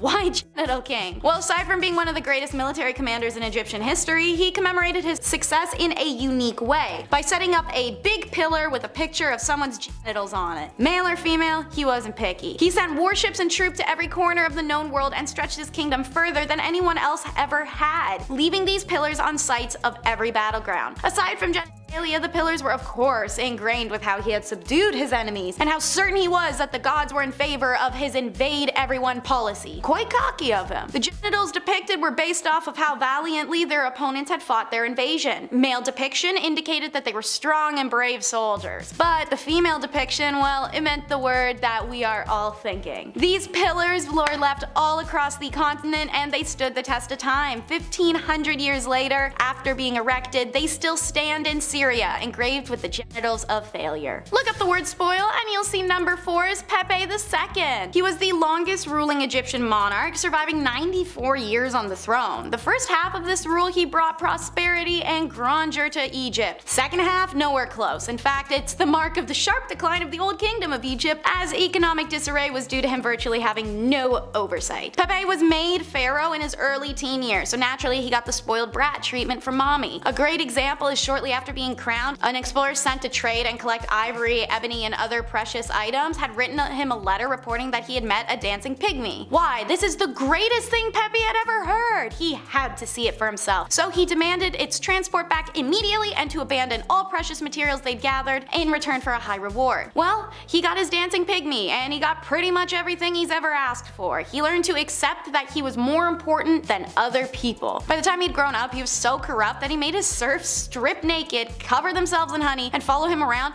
just to keep the flies away. Number 3 is the klepto gaslighting Amasis. He's remembered as a total prick. Amasis actually made his way onto the throne after the current pharaoh had sent him to calm down a rebellion, but when he got there he realized the rebels had a pretty good chance of winning, so he decided to lead them instead. Amasis decided the best way to tell the king about his change of sides and a declaration of war was by lifting his leg, farting, and telling the messenger to take that back to the king. He was a rampant alcoholic as well as a kleptomaniac, maniac. Apparently he would steal his friends' stuff, put it in his own temples, and then try to convince them that they had never owned it in the first place. However, amongst all his bratty behavior, Amasis brought some major reform to oracles. One example actually comes from when he was a poor thief on the street. When he had been caught stealing, he'd been sent to stand in front of oracles who were supposedly be able to divine tell whether he was innocent or guilty. Well, once he was king, he remembered which oracles had pronounced him innocent of the crimes he had committed, had them punished for fraud, because if they'd actually been able to speak to the gods, they would have known he was always guilty. Number 2 is cutting down on crime, actus seins. Amasis wasn't tolerated for long and he was overthrown the way he'd done to his predecessor. This time the rebellion was led by the Ethiopian actus seins, who believed in a gentler approach to kinghood. Actus seins fought for the crown literally because of a magic spell he'd heard about, and also to deal with Egypt's criminals in a flashy new way, controlled exile. Every person who committed a crime he ruled would have their nose cut off, and then they'd be sent off to the town he called Rhinochlora, literally the town of cut off noses. It was exclusively populated by these now noseless criminals struggling to survive in the harsh landscape, drinking dirty water and eating trash or the odd stray quail that came through. Something like this may have seemed harsh, but it was actually considered benevolence at the time. Roman chronologers of Rhinicola, or Rincolora, whichever it's pronounced, wrote an example of how actus seins was actually considering a kindly manner towards his subjects. So keep that in mind when you're doing a comparison of now versus then. And in at number 1 is Akhenaten. This pharaoh was so hated that the Egyptians themselves wiped his name out of history. Born Amenhotep, he changed his name to I'm gonna call him Ak, in accordance with this radical monotheistic drive. His new name meant that he is of service to the Aten, in honor of what he believed to be the one true god, Aten, the sun god. Ak did everything in the name of this sun god. He moved Egypt's capital from Thebes to Amarnia, and then renamed it in Egyptian to mean Horizon of Aten, and then he ordered a new capital city be built there. He chose the site because it was uninhabited. It was not the property of anyone else except Aten. He moved an estimated 20,000 people into this developing city and forced them to build it. These people had to push through everything. Based on the bones found in the town's cemetery, more than 2/3 of his workers broke a bone while they're working, and a good 1/3 of them broke their spines. Almost everyone was malnourished. When he enforced monotheism, Ak failed to realize that the temples of Egypt were the national socio-economic and cultural hubs. It was the gods' priests that oversaw the industries of agriculture and craftsmanship through their patronage, and they who served as pillars of their communities. So by stripping these temples of authority, he caused Egypt's biggest recession, and an entire empire nearly collapsed because of him. So it's no wonder after his death, Egypt immediately went back to polytheism, and they also abandoned the new city he'd made them build. They destroyed his statues, his effigies, his monuments, and they removed him from their list of kings and history books. In fact, they did this so efficiently that we didn't really even know about him until his remains were found all alone in the city he had forced his subjects to create. Number 10. No lice. You know in elementary school when they would check everyone for lice and one poor sucker had to get their head shaved and walk around as that bald kid for like a month and would probably get bullied? Well, that ain't gonna happen back in ancient Egypt because everyone shaved their heads to avoid lice back then, and priests would shave their whole bodies just like Michael Phelps. Instead of having actual hair of their own, they would wear wigs. Wigs sometimes made of human hair. That honestly was a lot better in that harsh desert sun. Lice and other little pests like that, like fleas, were not wanted. And yeah, they still aren't, but it led to some honestly interesting solutions. For example, a warm potion of date meal and water was believed to drive away fleas and lice. They would use cat's fat to keep away mice, I made a rhyme, and one that probably actually did something was when they used a solution of natron, water, and salt in their humble abodes to eliminate and repel fleas. Number 9. Ancient sunscreen. As soon as summer comes around, game over. I burn so easily. That's why I'm a fan of winter. I don't have to keep applying sunscreen to my face all day, all night, and feel like I'm about to faint, obviously. Canada gets quite hot. But how did Egyptians beat the heat in ancient times? What was their trick? They didn't have banana breeze, SPF 90, whatever the hell it is. Ancient Egyptians valued their skin as a symbol of beauty, right? You think your morning skincare routine requires a lot of work? Think again, Laura. Their routine was written on tomb walls and scrolls. Rice bran containing UV absorbing gamma oryzanol was used to block the sun off. Yeah, it was that hard. Jasmine as well helped repair sun damage, and ancient Greeks as well. They used olive oil as sunscreen as well as ancient Egyptians, which as far as UV protection goes, it did absolutely nothing. You'd be burnt and extremely dehydrated, but also you'd have some nice tan lines and you wouldn't be as pale as me, so it wasn't all bad. Number 8, the finest of cosmetics. The cosmetics of ancient Egypt were not just for looking good, they were for feeling good too. Like on the inside. Now, as such, those professionals who made the stuff took it pretty seriously. Not just because of a passion for the art, but also because they'd be judged pretty damn harshly if they did a bad job. If they sucked, it would mean having the whole neighborhood give you a bad reputation. And in the cosmetics business, just like show business, it's all about that reputation. It would also mean some harsh judgment from the big boys upstairs, meaning the gods when you met the afterlife. So yeah, they wanted to do a good job. And to meet that end, they would try and use the finest of ingredients, as they should when people have to put this stuff on their skins and right next to their eyes and stuff. Number 7, deodorant. Before the Old Spice guy was born, what did people even do to smell good? What happened? Deodorant was actually first introduced to the public back in the late 1800s. It was called Mum. It was a cream that used zinc oxide. It was stored in a metal container, nothing like Speed Stick at all. It wasn't discreet or anything. It was bad. But ancient Egyptians, even worse. They had to use ostrich eggs when it came to smelling good in the pits. They made perfumes as well and were among the first to use any type of deodorant, so that's a pretty good start. Thank you. Thank you so much, ancient Egyptians. Hence the ostrich egg factor. They had to start somewhere. They mixed a little fat, tamarisk, tortoise shell, and then nuts, and bam, there you go. You're ready for the day. Just pop it on. Another method was a little more yummy than the ostrich eggs and nuts method. Egyptians would use porridge balls. Yeah, flavored porridge rolled up and securely tucked under your arms.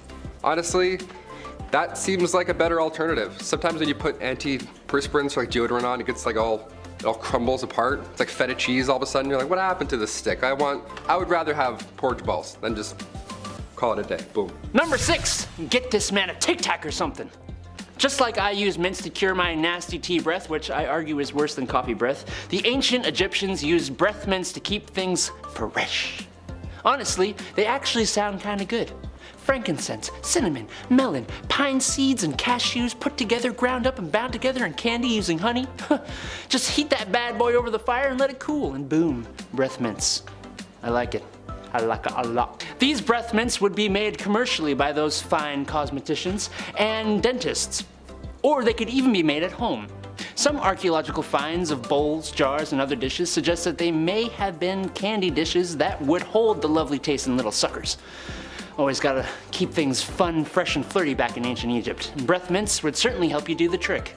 Nice. Number 5, Luxor tomb. We've been saying 2,500 years ago, and don't get me wrong, that's an awful long time to go. But in 2014, archaeologists discovered a 4,000-year-old tomb from the 11th dynasty, tucked away in Luxor, Egypt, of course, as this list says. Spanish archaeologists found a tomb belonging to a leader from the 11th dynasty, and it's pretty obvious that this was somebody from the royal family or somebody who was a high-ranking official, because at the time, Luxor was the capital city of ancient Egypt, and officials also believed this tomb could have been used as a mass grave. The important thing to note here is that the tomb had also been used during the 17th dynasty, because tools and utensils from that later time were also found in this grave. We're gonna find a spork in 5,000 years and be like, ah yes, ancient tools, interesting. Number 4, 210 sarcophagi. So we thought it was a pretty big deal when 160 bodies were recently discovered in Egypt. This was back in September 2020. Over 160 coffins were found. Wild, right? Well, those are rookie numbers, turns out. For this one, archaeologists found 210 sarcophagi near Queen Nefertiti's funerary temple in the city of the dead, Saqqara. Yeah, there were over 160, surprise. Maybe next time you check in with us, that number will be even higher. Who knows? Hopefully, / maybe hopefully not. I don't know how I feel about this. This was January 2021. We probably would have seen it on the news, but that was when 768 people were storming the Capitol, so the news was a bit busy, I guess. Thanks. These sealed coffins were untouched for thousands of years. They went from finding 160 to finding 210. That's incredible. According to the ministry, the sarcophagi were completely closed and haven't been opened since they were buried at all. They opened a few though, of course, just to analyze and display them, but that's it. Yeah, leave the rest. I'm not focused on ancient curses or Brendan Fraser having to come out and save the day. Just let dead people lay where they are. Let them rest. The amount of effort gone into hiding and preserving their memory alone, I mean, look how long it's taken for us to even find these things. It's almost like they didn't want to be found. Number 3, the ancient curse. The walls of some of these tombs have warnings from the gods, which is a lot. One of them warning trespassers that the gods will wring their neck like that of a goose. Also, if I walked into somebody's property now and it said, trespassers next will be wrung out like a goose, I would turn back. I wouldn't want to investigate further. I would just walk away. You don't need to be an ancient god to get that message across, you know what I mean? But inside the found tomb of the Vizier Ankh-Amor, a pharaoh's official from 4,000 years ago, a curse was written. Buried in a mastaba, an above-ground massive tomb, was this warning. Might do against this, my tomb, the same shall be done to your property. It also warns of the Vizier's knowledge of secret spells and magic, and threatens to fill impure intruders with a fear of seeing a ghost. Yeah, there's that, or beware of dog. I don't know, you can pick which is more impactful on your property, sure. Number 2, the animal tombs. This tomb was found, as you may have guessed, in the Valley of the Kings. You're getting good, nice. But this one doesn't sound like the rest. I mean, for starters, it's a number rather than a name. What in the Elon Musk is happening here? Whose name was a number, huh? KV52 was discovered in 1906 by Edward Ayrton. Tomb KV50, KV51, and this one, KV52, they all form a group referred to as the animal tombs. Underneath 6 feet of debris, the entrance to these vaults were found, so when we enter this tomb, specifically KV52, that's been untouched, ideally for thousands of years, we can look forward to finding anything. In fact, whatever we do find, it's a win. It helps complete this age-long puzzle. So when officials opened KV52 and it was completely empty, well, that doesn't feel too nice. Something here is wrong. It was empty except for 2 boxes. Both were black and undecorated, which is odd considering what we've learned on this list. The larger of the 2 contained the remains of a monkey, and the smaller one was a canopic chest that had 4 compartments in it. Hauntingly bare compared to what else we've seen on this list, but it gets a little better. We're not done yet. Finally, number 1, Queen Nefertiti's hidden chamber. When researchers are 90% sure about something, that's a pretty good sign. You only say you're 90% sure of something when you know for sure. You leave 10% in case anything else goes wrong out of your control, right? 90%, that's confident, we got this. So when Egyptian authorities said they're 90% sure there's a hidden chamber in King Tut's tomb, well, we got a little jazzed. Got some jazz hands going on. Not gold, jazz hands. Back in 2015, a paper was published on the burial of Queen Nefertiti. Archaeologist Nicholas Reeves argued that while conducting scans on the ancient site, Reeves found what resembled traces of doors beneath the plaster. Now, it's been considered previously by archaeologists that King Tut's mask, having ear piercings and all, suggests that at that time, that tomb and that death mask was actually meant for Queen Nefertiti, not King Tut. But because King Tut died suddenly when he was 19, plans had to quickly change.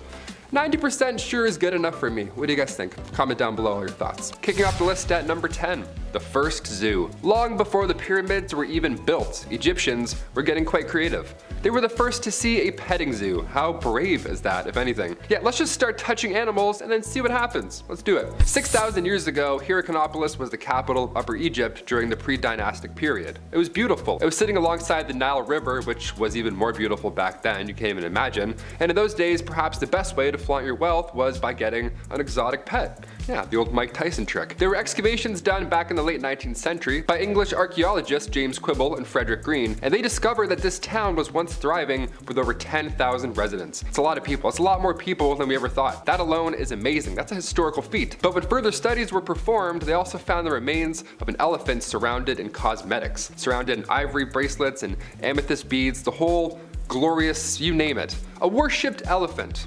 That's odd. Then they found the remains of cats and dogs, also worshipped. The dogs slightly more worshipped. Common pets, some crocodiles, again, brave owners there. There's also hippos, leopards, wild ox. It was a wild time. They were carefully buried, but the broken bones suggested a cruel history sometimes. But most of the times, they were pets. Not as bad as we thought there. I'm like, oh, ancient pets? No, they're good. A lot of ivory. Number 9, King Tut's passing. Perhaps one of the greatest mysteries is of course the history of the young King Tut. Younger than we remember, honestly. The young boy became pharaoh at just age 9 in 1332 BC. Yeah, what were you doing at age 9?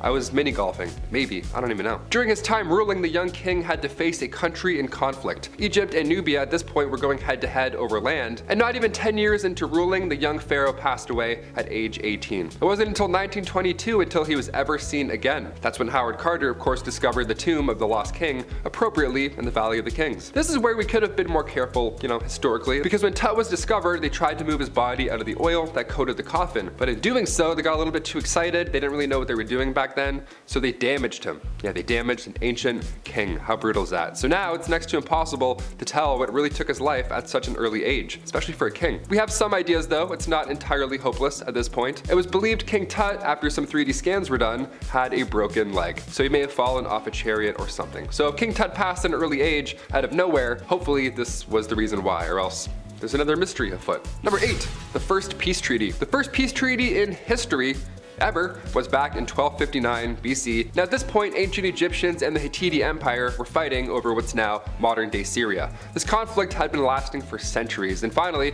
come 1274 BC, the Battle of Kadesh was now underway. Of course, there was tons of bloodshed, no clear victor in sight, so what's left to do at this point? For the first time ever, a peace treaty was agreed upon. Ramses II and King Hattusili III both negotiated a peace treaty where both sides would aid each other if perhaps a third party decided to get involved.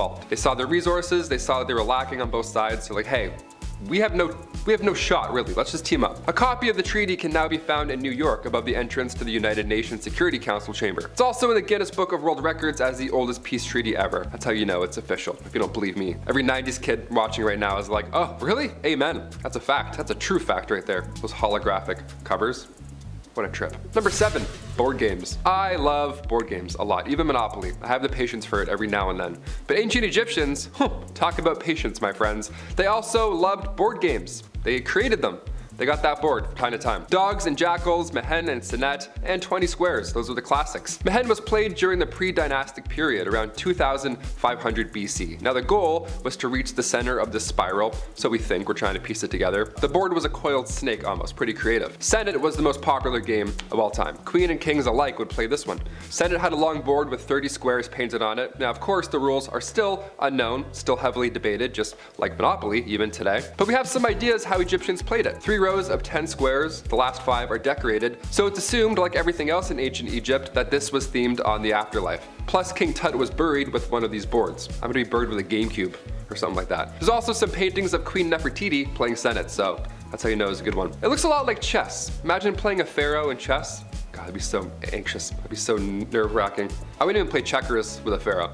That'd be too scary. I'm bad at checkers and chess. I don't know how to play chess. I'm lying to you guys. I've never played chess. I don't know how to. Number 6, Akhenaten. This queen was ruling during the 18th dynasty of Egypt. The pharaoh Akhenaten, well, this was his daughter. She followed in her father's footsteps and was a great ruler, but she was also the wife and half-brother of one King Tut. A pretty conflicted spot to be in historically. Her and King Tut had the same father, but their mothers were different. Now after Tut's death, however, it's believed this queen may have married the pharaoh Ai shortly after, and perhaps she's buried near him right now in the Valley of the Kings. Back in 2010, DNA testing was being done in tomb KB21, and there were 2 18th dynasty queens that were recovered from that tomb in the Valley of the Kings.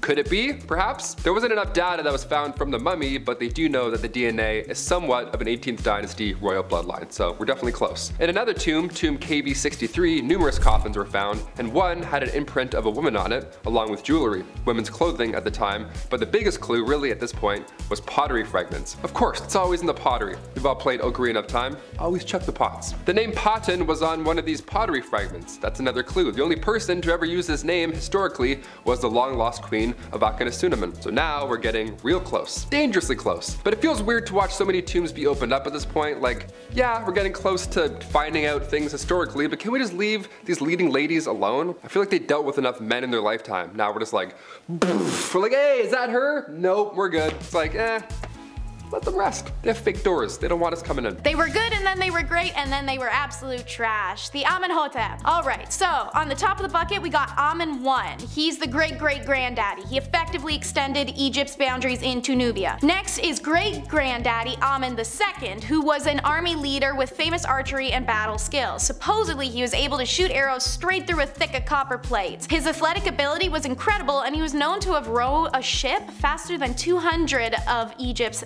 strongest navy men. Next is Granddaddy Amen III, who built himself endless monuments and temples. Perhaps his most famous construction was the Temple of Luxor in Thebes. This temple has become one of the grandest and most famous temples in Egypt. His diplomatic relations allowed art and culture to flourish, and his building projects are legendary. And then there's disastrous daddy Akhenaten, or Amen IV. This nutcase was obsessed with the sun god Atum and changed his name, appearance, politics, lifestyle, anything he could to feel closer closer to his lord. This pharaoh was so hated that Egyptians themselves wiped his name from their history. He moved Egypt's capital from Thebes to Amarna and then renamed it in Egyptian to mean the horizon of Aten, and then ordered a new capital city be built there, moving an estimated 20,000 people over to make it. When he enforced monotheism, Og failed to realize that the temples of Egypt were the nation's socio-economic cultural hubs. It was the god priests that oversaw all of their industries, so without them, those pillars of the communities were just gone. And stripping these temples of authority, he caused Egypt's biggest reception. And then we've got the bottom of the bucket, we have our boy Tutankhamun, aka King Tut, who by his 3rd year changed his name to Tutankhamun and issued decree restoring temples, images, personnel, and privileges of the old gods to undo what his dad had done. He also began the protracted process of restoring the sacred shrines of Amun, which had been severely damaged during his father's rule. No proscription or persecution of Aten, though, Akhenaten's god, was undertaken, and royal vineyards and regiments of the army were still named after Aten. Tutankhamun unexpectedly died in his 19th year. Whatever the case, he died without designating an heir. This is another 4-part family tree. First, great-granddaddy Sneferu founds the 4th dynasty and marries the daughter of the last pharaoh of the 3rd empire, thus helped to solidify his possession as the pharaoh of the new dynasty, as well as secure Khufu's place in the line of succession. Meanwhile, his son, who becomes granddaddy Khufu, pops out the Great Pyramid of Giza, one of the 7 wonders of the world. Apparently we were so impressed by this that we forgot to write anything else about him or why he did this, because we know very little about Khufu. We know he reigned 23 years between 2500 and 2566, and we know he married his sister.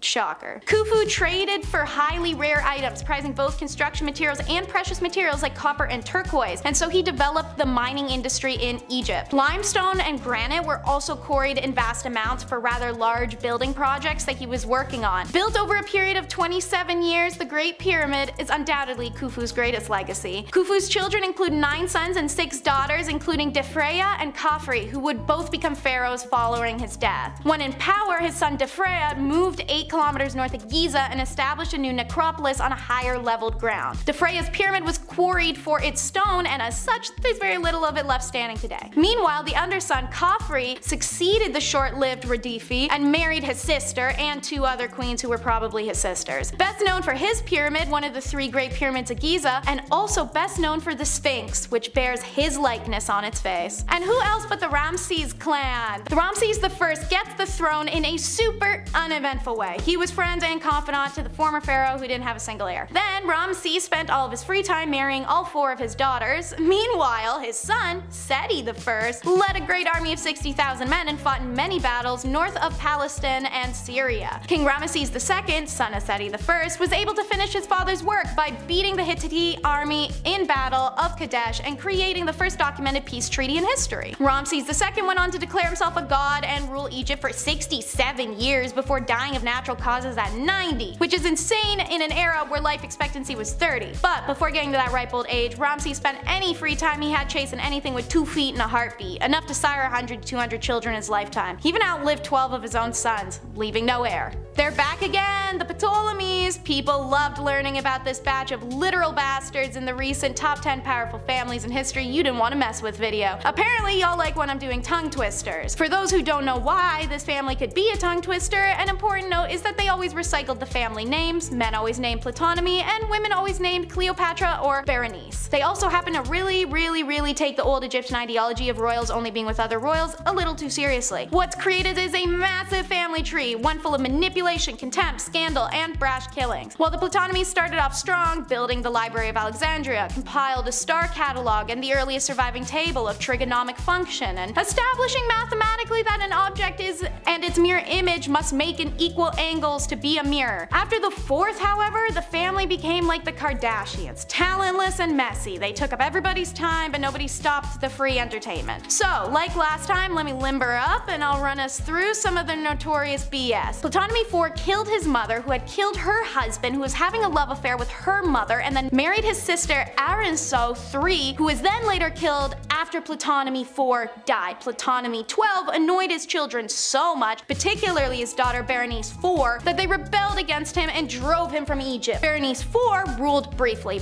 She probably had her sister killed. She certainly had her husband strangled, who wasn't a family member. She was beheaded on the orders of her father. Ptolemy XII. Ptolemy XIV was the younger brother of Cleopatra VII, that's the Mark Antony one, and possibly poisoned by that same sister. Ptolemy VII was then killed by his uncle, the next Ptolemy VIII, at a wedding feast, or he may have been killed by his own father, Ptolemy IV. Scholars disagree. It's so messy, my mouth's so dry. Let's go on to the next one. Our favorite bearded lady was part of this family. It's the Thutmose line. Granddaddy Thutmose I became king after Amenhotep died without an heir. Probably one of the previous monarch's generals. He came to the throne around age 40 and is thought to have ruled for a little over 10 years. Historians have generally described Thutmose II as a frail and ineffectual, just the sort of person that a purposely shrewish Hatshepsut could push around. Public monuments, however, depict a dutiful Hatshepsut standing appropriately next to her husband. Wife to Tut II, Hatshepsut failed in the more important duty of producing a son. So when Thut II died young in 1497, yet again, the throne went to a harem child. Duly named Thutmose III, this child was destined to become one of the great warrior kings of Egypt, but at the time of his father's death, he was too young to take the rule. As widow, Hat became regent leader until Thut came of age. Within a few years, however, she proclaimed herself pharaoh, a vile absurd. And the 7 years past that point, she'd taken up cross-dressing imagery. Once depicted as slim and graceful queen, is now full-blown, flail and crook-wielding king with the broad, bare chest of a man and the pharaoh false beard, but also still long flowing hair and feminine features. Upon Hat's death in 1458, her stepson, then likely in his early 20s, finally ascended to the throne. Thutmose III was a skilled warrior who brought Egypt's empire to the zenith of its power by conquering all of Syria and crossing the Euphrates. Spoils from his many wars made Thutmose III the richest man in the world. His military accomplishments are recorded on the numerous monuments he built himself. And at number 10 is jewelry making. Egyptians saw deep spiritual significance in their jewelry, but also had a love of aesthetics, and those two things combined to create some of the most unique and lavish jewelry found in history. Worn to ward off spirits, protect health, bring good luck, and more, there were even certain colors and designs that were associated to certain gods and powers. And so Egyptian jewelers followed very strict rules regarding the mystical aspects of their jewelry creations. While a woman usually would not be a metal worker in Egyptian society, it was very common for her to be making jewelry. The tools were smaller and the process required less heat and thus less danger for her. Metalwork techniques included precious metal sheets that were cut and shaped, notched together. Wire work was accomplished through strip twisting. Pieces could be held together with this wire stripping system or crimping techniques. These strips were also how link chains were accomplished, as well as the securing of beads or the backs of earrings. And for jewelry designed exclusively for burial, the metal was often quite thin, as the jewelry of the deceased was not subjected to the wares of everyday life. Precious stones, ivory, real flowers, and shells were all common ornaments, as was name engravements, but it was more common with royalty. Jewelry makers were women of high status due to these contributions and the revelry jewelry held in ancient Egypt. For number 9,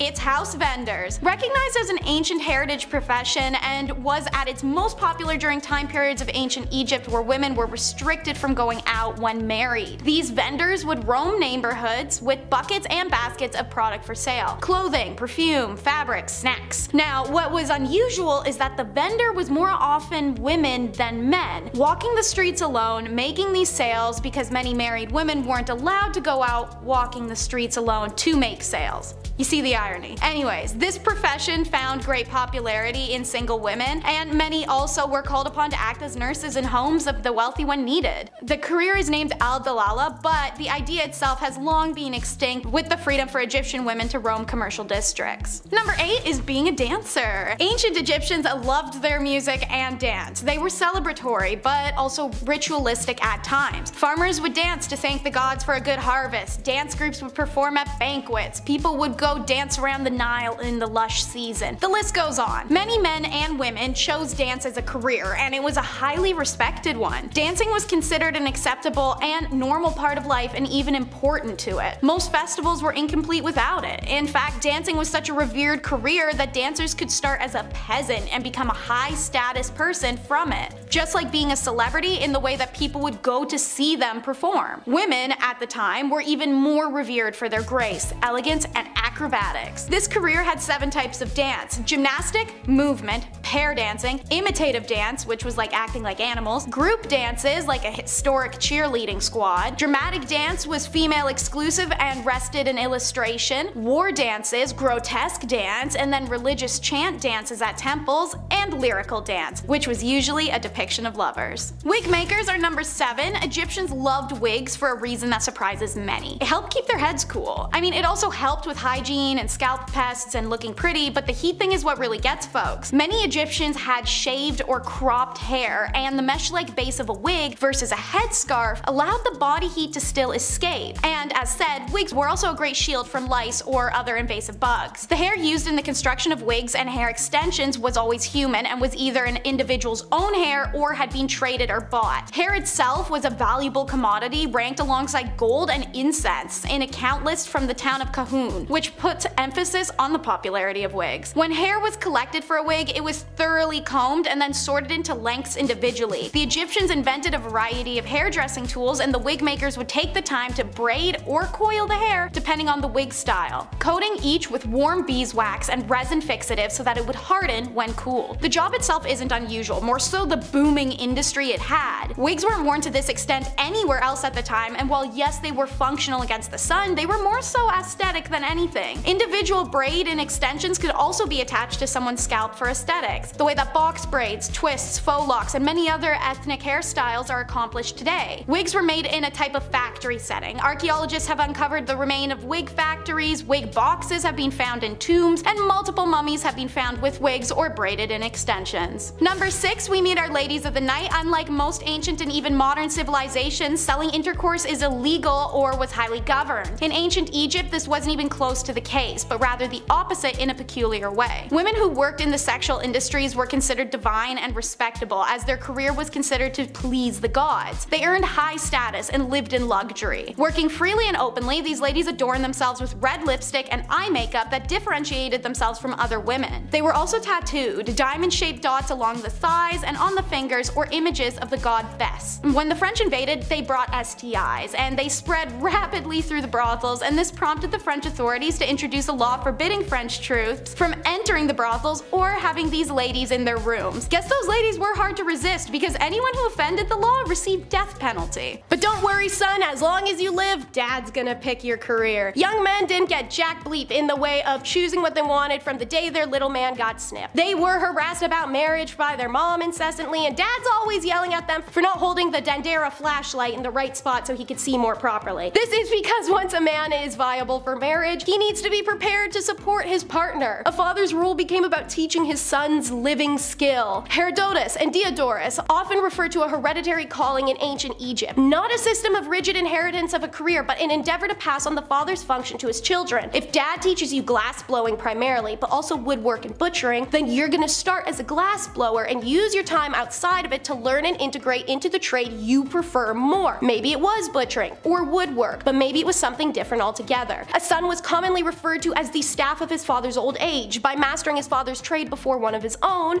ensured as dad ages, son can take care of the family business if it's more lucrative and supports his father better that way. By the way, for this reason, adoption was huge in Egypt. And once you're an adult with a family to support, you'll learn how currency was nightmarish. Up until the time of the Persian invasion in 525 BCE, the Egyptian economy operated on a barter system based on agriculture. The monetary unit of ancient Egypt was the deben, and it was approximately 90 grams of copper. Expensive items could also be priced in deben. So, like if 75 liters of wheat cost 1 deben, and then a pair of sandals also cost 1 deben, it made perfect sense to the Egyptians that a pair of sandals could be purchased with a bag of wheat as easily as a chunk of copper. Even if the sandal maker had more than enough wheat, she would happily accept it in payment because it could be easily bartered in exchange for something else somewhere else. The most common item used to make purchases were wheat, barley, and cooking or lamp oil, but in theory almost anything would do. Beer was the most popular drink in ancient ancient Egypt and was frequently used as compensation. The lower class of society produced the most goods used in trade and therefore provided the means for the entire culture to thrive, even if it did mean going to the market required bringing just as many bags of things with you as you were gonna leave with. And since I mentioned beer, life in Egypt would be impossible unless you liked liquor. Wages were paid primarily in grain. Thanks, weird Egyptian currency system, just what I wanted to bring home after a 10-hour labor shift. A 6-pound bag of barley, which was then used to make the two staples of the Egyptian diet: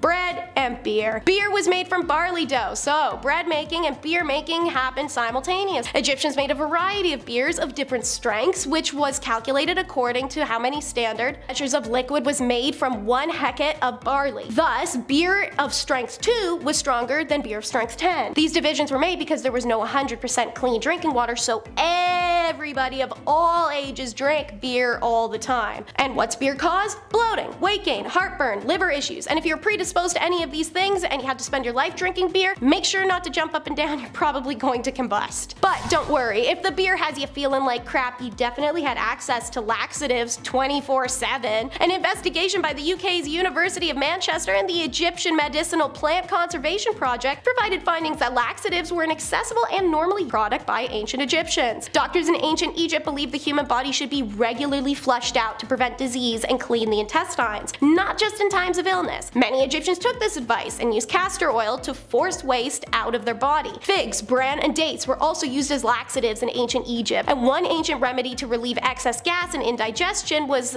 cumin, a hefty portion of goose fat, and milk, boiled together, strained, consumed. Metcalfe, a scientist in the Manchester University School of Medicine, adds that the Egyptian use of bowel stimulants such as the bitter fruit coxswain and castor oil remained in clinical use until about 40 years ago, so the amount of crapping would have definitely made living in ancient Egypt crappy. And naturally, what's worse than being terrified to leave? Like the people of Mesopotamia, India, China, and Greece, ancient Egyptians lived in modest homes and apartments, raised families, and enjoyed their leisure time. A significant difference, however, is between Egyptian culture and that of other land was that the Egyptians believed their land was intimately tied to their personal salvation, so they had a deep fear of dying beyond the borders of Egypt. It was thought that the fertile dark earth of the Nile River Delta was the only area sanctified by the gods for the rebirth of the soul in the afterlife, and to be buried anywhere else would be to be condemned to non-existence. Those who served their country in arms or those who traveled for a living saved money and made provisions for their bodies to be returned to Egypt should they be killed. However, due to this belief, as we know, Egyptians were not amongst the world's great travelers. There's no Egyptian Herodotus, Alvia Chalabi. Even in negotiations and treaties with other countries, Egyptian preference for remaining in Egypt ensured everyone had to come to them. Even within the confines of the country, people did not travel far from their places of birth, and most, except for times of war, famine, or upheaval, lived their lives and died in the same locale. It's believed that one's afterlife would be a continuation of one's present. The yard and tree and stream you saw every day outside your window would replicate your afterlife exactly. So Egyptians were encouraged to live gratefully within their means and care for their environment and never leave. Kicking off our list at number 10, afterlife servant. Ancient Egyptians were closely connected to the afterlife, or at least they tried to be. After a loved one passed, ancient Egyptians would ensure that they have everything that they needed in the living world as well in the afterlife, right? Every valuable belonging, everything that you held dear to you your entire life, ideally that's what you want to take to the other side, right? And that also included, sadly, lifelong servants. These masters were thinking about their necessities in the afterlife, and of course, being otherwise useless without their servant, they have to bring them too. Now, I know what you're thinking, right? That would probably suck for the other guy, right? Yeah, it did. It really did. Someone dies, now you gotta go too. You're like, what? Forced to be a literal ride or die. That is impossibly unfair. That's ancient Egypt for you. This tradition thankfully changed before many of these famous pharaohs that we know were put into power. So it didn't last forever, this horrible theme, this idea, but it did happen a lot. Famous pharaohs came into power and this tradition underwent a change, but eventually this practice led to the introduction of number 9.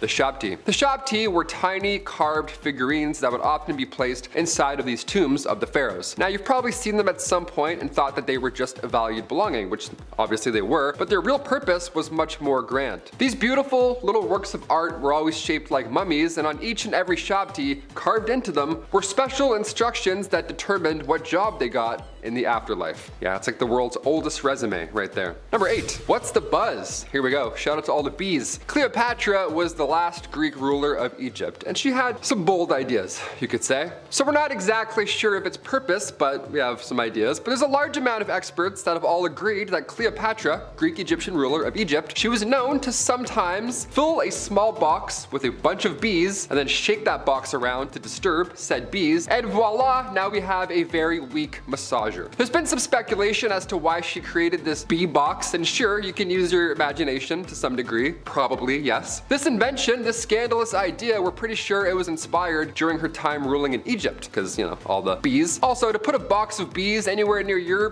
box of bees, you know what I mean? Bravo, that's brave. If she did what all these scholars think that she did with this vibrating box of bees, then double bravo. That's brave. I don't even go near one bee flying around, let alone a box of them. No, thank you. Number 7, shaved eyebrows. Ah, close one. I thought they were gone there for a second. Look, I love animals, okay? We all grew up with cats, dogs in our family, birds. We had a chameleon at one point. That was interesting. But nobody mourned for their furry loved ones like ancient Egyptians. When a family cat died back then, not one, but every family member involved in the household, they would all shave off their eyebrows to mourn the cat's death. Cats were loved extra hard back then. Yeah, you think cats are spoiled today? When's the last time you saw your friend with their shaved eyebrows after their cat passed away? Yeah, didn't think so. God forbid, but if that fateful day shall arrive, commit. You know what I mean? Shave them off. Show them your love and shave them off. Number 6, stitches. While surgery did exist during ancient Egyptian times, common surgeries, invasive surgery wasn't quite as common because, well, 1, no painkillers and antibiotics, and 2, it's gonna hurt, and the list goes on and on. It's horrible. But one thing that's less invasive but still quite extremely important back then that was seen quite a bit during these times was the use of stitches. Yeah, probably need some at some point. Building pyramids made of stones and rocks, you're gonna cut yourself. Ancient Egyptians found different and effective ways to make their own stitches in order to close these large wounds. They did so by using plant fibers, hair, so gross, tendons, even more gross, and even wool threads. Evidence in different mummified remains have been discovered. Yeah, imagine that, you cut your arm, you have to use someone else's tendon to stitch it up. No thanks, just leave it open, I'm all set. In the oldest known surgical text, which is referred to now as the Edwin Smith Papyrus, that came to ancient Egypt, there are 48 different cases of stitches being described, and they all sound like a great time. One example from the text of treating a laceration reads, quote, "If thou findest that wound open and its stitching loose, thou shalt draw together for him the gash with 2 strips of linen." Basically says, hey, if you cut yourself, grab a shirt. Good luck. Don't move too quick. Number 5, loincloths. Going back to ancient Roman and also ancient Egyptian times, the loincloth was used by all. Either that or you would just be naked. I found this neat step-by-step online on how to make your own loincloth, because that's apparently what I do on my free time. Thank you for asking. And it's a bit more complicated than I thought. It's way more complicated than just throwing on sweatpants or even, you know, the towel folds like a toga. This had numerous steps. We don't have a lot of archaeological evidence because these linens barely made it through a decade, let alone all this time. But ancient Romans would use leather to make underwear. That's a fun little fact right there. Hot goat skin wrapped around your waist in the hot sun. We love it. We still use leather today when it comes to undergarments, but I'll let Adam tell you about that one another time. That's more of a at-home one. Number 4, food as medicine. Trying to prevent bad things before they happen, it is a very human skill to have. And when it comes to preventative medicine, the Egyptians had some methods. One more obvious solution is diet. Eating the right stuff truly does help lead to a longer life, but eating the specific right stuff can directly prevent certain issues. As a prime example, the laborers that would build the massive iconic structures we know Egypt for today were kept fed with diets that include a lot of onion, garlic, and radishes. Now, I don't know if the ancient Egyptians knew the chemicals these foods contained, or if they just put 2 and 2 together, but onions, garlic, and radishes contain why did I do this to myself? Contain allistatin, allicin, and raffinine, which are very helpful when it comes to preventing diseases in the super crowded working and living conditions the laborers existed in. That allicin really helps. Another example would be to cure night blindness. In these circumstances, doctors fed their patients powdered liver, which is rich in vitamin A, which is a vital nutrient for vision. Again, I don't know if they knew it contained that specific thing or if they were just like, I eat liver and I can see better. Discovery! Number 3, acne. Ancient Egyptians came up with an interesting method to getting rid of those pimples. Now, this was long before Dr. Pimple Popper was ever a thing, and physicians back then discussed pimples as such. Ready for this? They called them these elevated spots, with black tops that can plague your skin for 4 to 5 years. But by squeezing said spots, you force out the maggot inside. Yeah, blackheads were referred to as maggots. That's what they thought they were back then. Imagine your partner, hey, can you get this pimple on my back? Yeah, I think I got some maggots, thanks. No, no thank you. That's pretty horrible. That's a horrible reference. They would refer to severe cases of acne as maggots that lie in a bed of roses. I would faint. I would be so sick. If a physician told me I had maggots that lie in a bed of roses anywhere on my body, I would throw up. I'd pass out. I'd be so upset. Dermatological disorders were thought to be human skin taking on the properties of animals. Yeah, you have common acne? Maybe you're turning into a pigeon. Who knows? Ancient Egyptians would use honey, vinegar, turpentine, and emulsion of bitter almonds, all to get rid of acne. Yeah, sounds like a horrible alternative. I would much rather just have acne. Maggots? Dude, I'm done with this channel. I'm out of here. That's so gross. Number 2, eye makeup. Almost everybody and their mums knows that the Egyptians wore that crazy awesome eye makeup. But what you might not know is that it didn't just serve the purpose of making you look absolutely stunning. No, a lot of these eye makeups were lead-based. Now, that sounds pretty bad. I can't lie. It does. And it likely was for some, but it was possible that it boosted nitric oxide by up to 240% in cultured human skin cells. I don't know what cultured human skin cells means, but that's the quote. If you know, let me know down below. What the heck does nitric oxide do? Well, that I do know. It helps to boost up your immune system to fight diseases, which, guess what? That's pretty important, especially in the marshy areas around the Nile where eye infections are actually pretty darn common.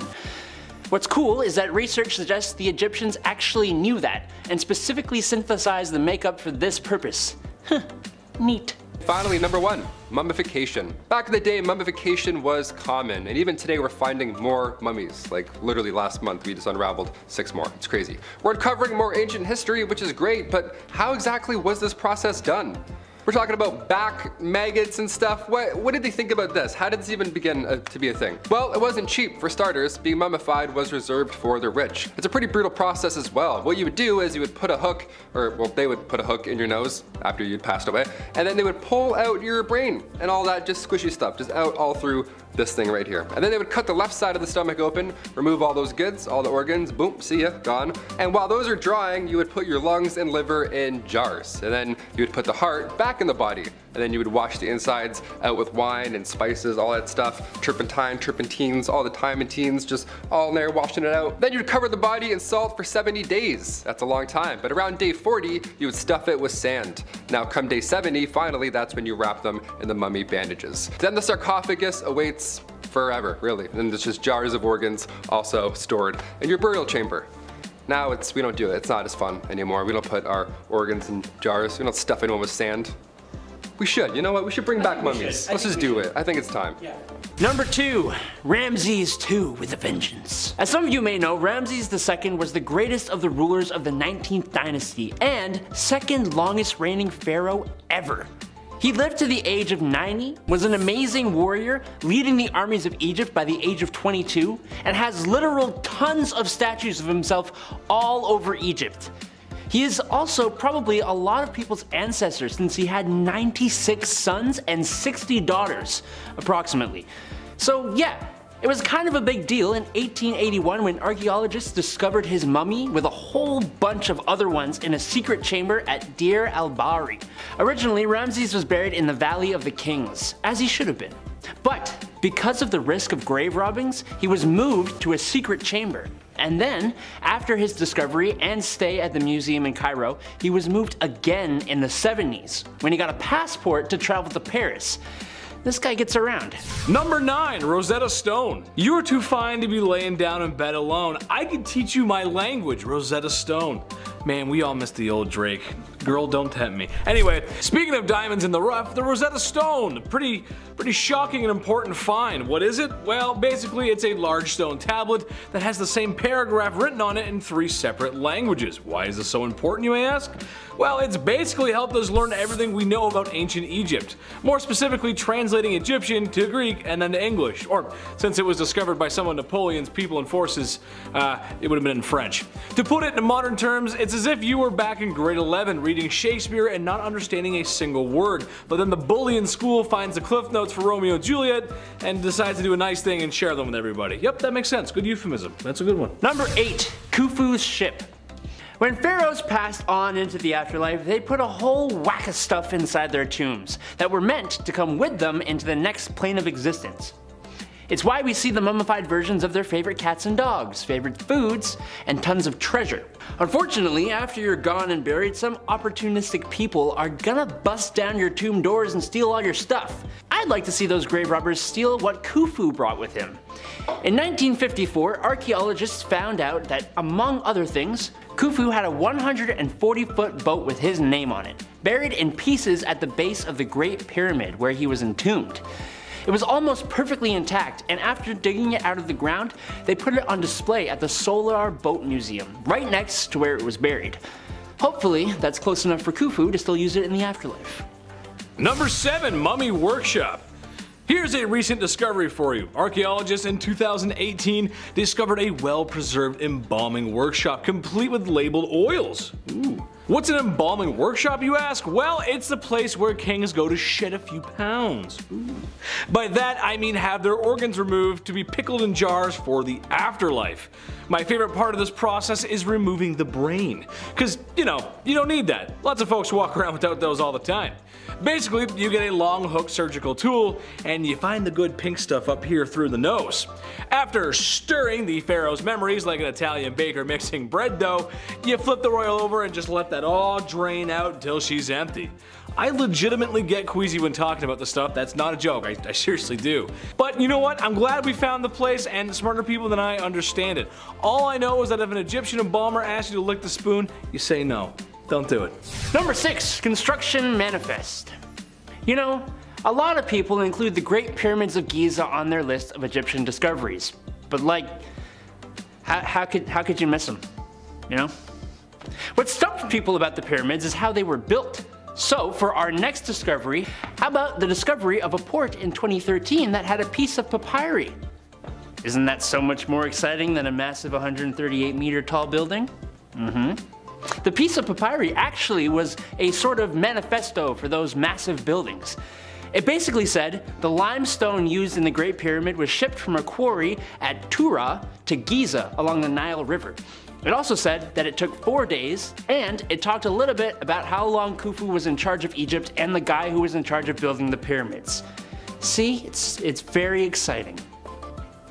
Number 5. Queen Nefertiti's disappearance. Ruling alongside the pharaoh Akhenaten from 1353 to 1336 BC, Queen Nefertiti, aka Lady of Grace, aka Hereditary Princess, was born in 1370 BC. She was born in the Egyptian city of Thebes. She was only 15 years old when she married 16-year-old Akhenaten. Again, always so young and just forced.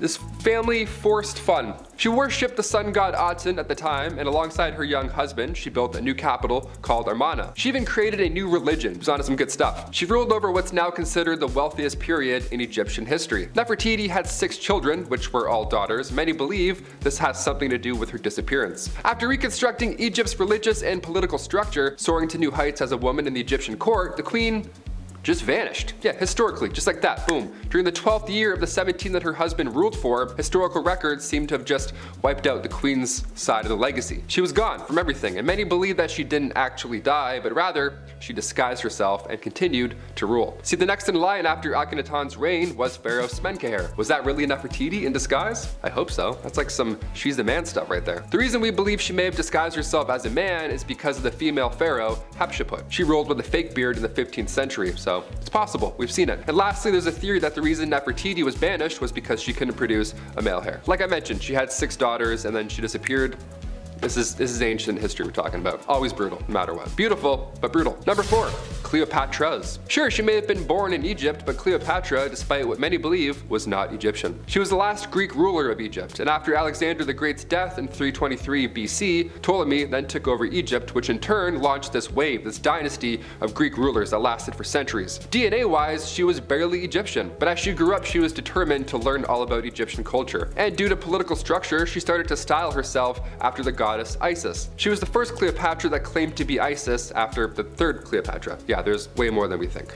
was like 7. Number 3, King Ramses VIII. The last son of Ramses III. He's the 7th pharaoh of the 20th dynasty. King Ramses VIII. Yeah, history is confusing with these numbers sometimes. I gotta tell you, I had to type that one out a few times. I was like 8, 3rd, carry the 8, 9, Ramses, what? The lost king had the throne for a very short amount of time, and historians are trying to understand why that is. What exactly happened? What in the King Joffrey went wrong with King Ramses VIII here? He was the only pharaoh of the 20th dynasty whose tomb is still lost in the Valley of the Kings, so maybe it's not even there. And the thing is, with his ruling being so short, the theory out there is that the tomb of KV-19 that belonged to the son of Ramses IX, many believe this tomb was originally built for Ramses VIII, but once he became king, everybody saw his true colors. They must have changed their mind at that point, or changed their lane or something. They were like,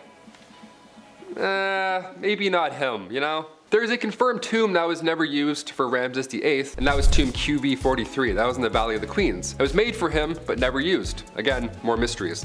The poor souls who had to build all these tombs, and they're like, you don't need it? Okay. 57 years to make that tomb. You sure you don't need it? Okay. Number 2, baboon police. Ancient Egyptians worshipped lots of animals. We mentioned that earlier. They had zoos and elephants surrounded in ivory, all that good stuff. At one point or another, you've heard about how cats were highly respected back then, worshipped. But they also worshipped other animals as well. Sorry, cat people.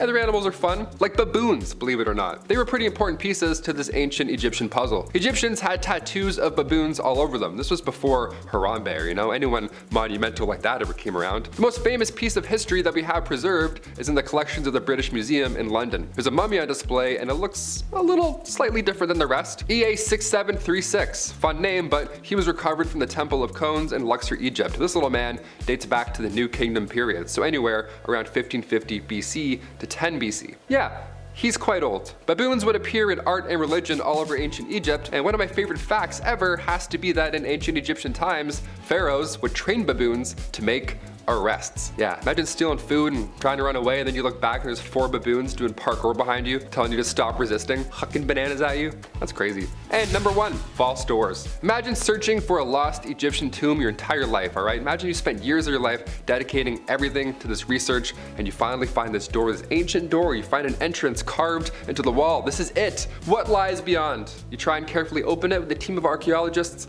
but it won't budge because it is a fake door, my friends. It is a false door. Yeah, you just got juked out from a guy 4,500 years ago. He's like, gotcha. Took long, we did it. False doors in ancient Egyptian tombs are very common. Ancient Egyptians believed that these false doors were a connection to the dead. How beautiful is that? And that is how spirits were able to travel from here to there, back and forth. See, most false doors can be found on the west wall because Egyptians believed the west to be the land of the dead. The west. That's the west. Which way?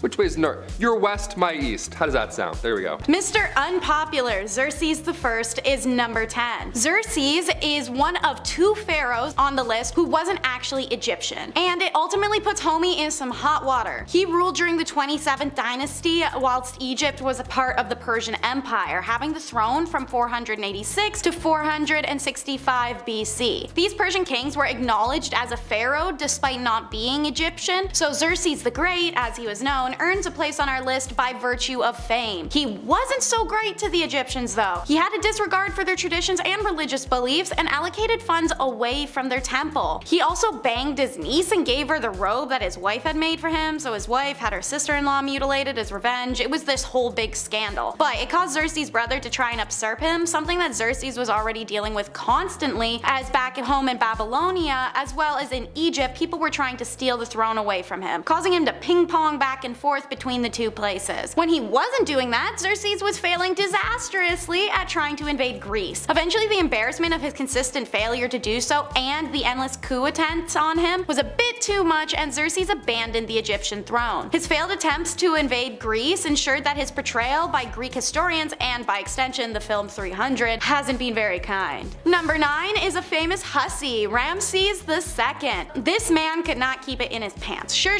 he was the greatest leader ruler of the 19th dynasty and an amazing tactical mind and made Egypt prosperous, blah blah. He's the son of Seti I, and Ramesses went on to declare himself a god and the ruler of Egypt for 67 years before dying of natural causes at 90, which is an insane number for an era where the life expectancy was 30. But homeboy was not a modest pharaoh by any means. He was a lying, two-faced politician who based his entire campaign on a laundry list of fabrications. The extensive architectural legacy of his reign are thought to have left the throne close to bankruptcy at the time of his death. Before getting to that ripe old age, as mentioned, Ramesses spent any free time he had banging. Enough to sire between 100 to 200 children in his lifetime. He even outlived 12 of his sons. Ramesses was one of the first rulers to take on the title of the Great before it was cool. All in all, he was pompous and spoiled. He left behind more statues of himself than any other person in the history of the world. He was obsessed with outshining all those who came before him, and he would tower over all those that would follow. Speaking of testament to ego, number 8 is Khufu, the son of Seneferu, which I'm probably butchering, who is the first pharaoh to build pyramids. Khufu was on a one-upping mission since day one. He commissioned the pyramids of Giza, one of the last standing 7 wonders of the ancient world, which by the way we learned not too long ago is lopsided. The pyramid was originally covered in white limestone adorned with gold, and since stripped away by greedy tourists over the last 4,000 plus years. He used his platform to also establish mining and trade from what's now modern day Lebanon. Unfortunately, while he brought greatness to Egypt in ways of infrastructure and economy, socially he inspired a lot of mixed reviews due to his use of forced labor and a dismissive nature. The ancient Greek historian Herodotus was a particular critic, depicting Khufu as a vicious tyrant who used slaves to build his Great Pyramid. Now, many Egyptologists believe that these claims are merely defamatory, guided by the Greek viewpoint that such structures could only be built through greed and misery. If those rumors are true, then Khufu had high expectations and forced labor and no one liked him. If they're not, then he wasn't a bad guy at all. Number 7 is Cambyses, the animal hater. This is the other Persian pharaoh on our countdown, and he too enjoyed picking on the Egyptians he ruled, but in a very indirect way. See, Cambyses enjoyed watching animals suffer. It said in his spare time he put on fights between lion cubs and puppies and made his wife watch as they tore each other apart. In fact, nearly every story coming out of Egypt at the time of his rule told about Cambyses involved him ruining the life of one animal or another. Early on, he went to see Apis, the bull that Egyptians treated as a god. Right in front of the priests dedicated to Apis, he pulled out a dagger and just started stabbing the bull until it died, laughing at them and saying, "This is a god worthy of the Egyptians." What a prick. Number 6 is Menkaure, the pharaoh who refused death. Even though the title of pharaoh calls them undying and the pyramids are built to take them to the afterlife, you can't blame a person for still being fearful of what happens after they close their eyes for the last time. 25th century BC pharaoh Menkaure is the poster boy for that fear. An oracle once came to him and reportedly told him he only had 6 years left to live. Menkaure was terrified and decided to do everything he could to avoid it, even fool the gods. His biggest plan revolved around the idea that as long as night never came, a new day could never start. If a new day doesn't begin, time couldn't pass, so he couldn't die,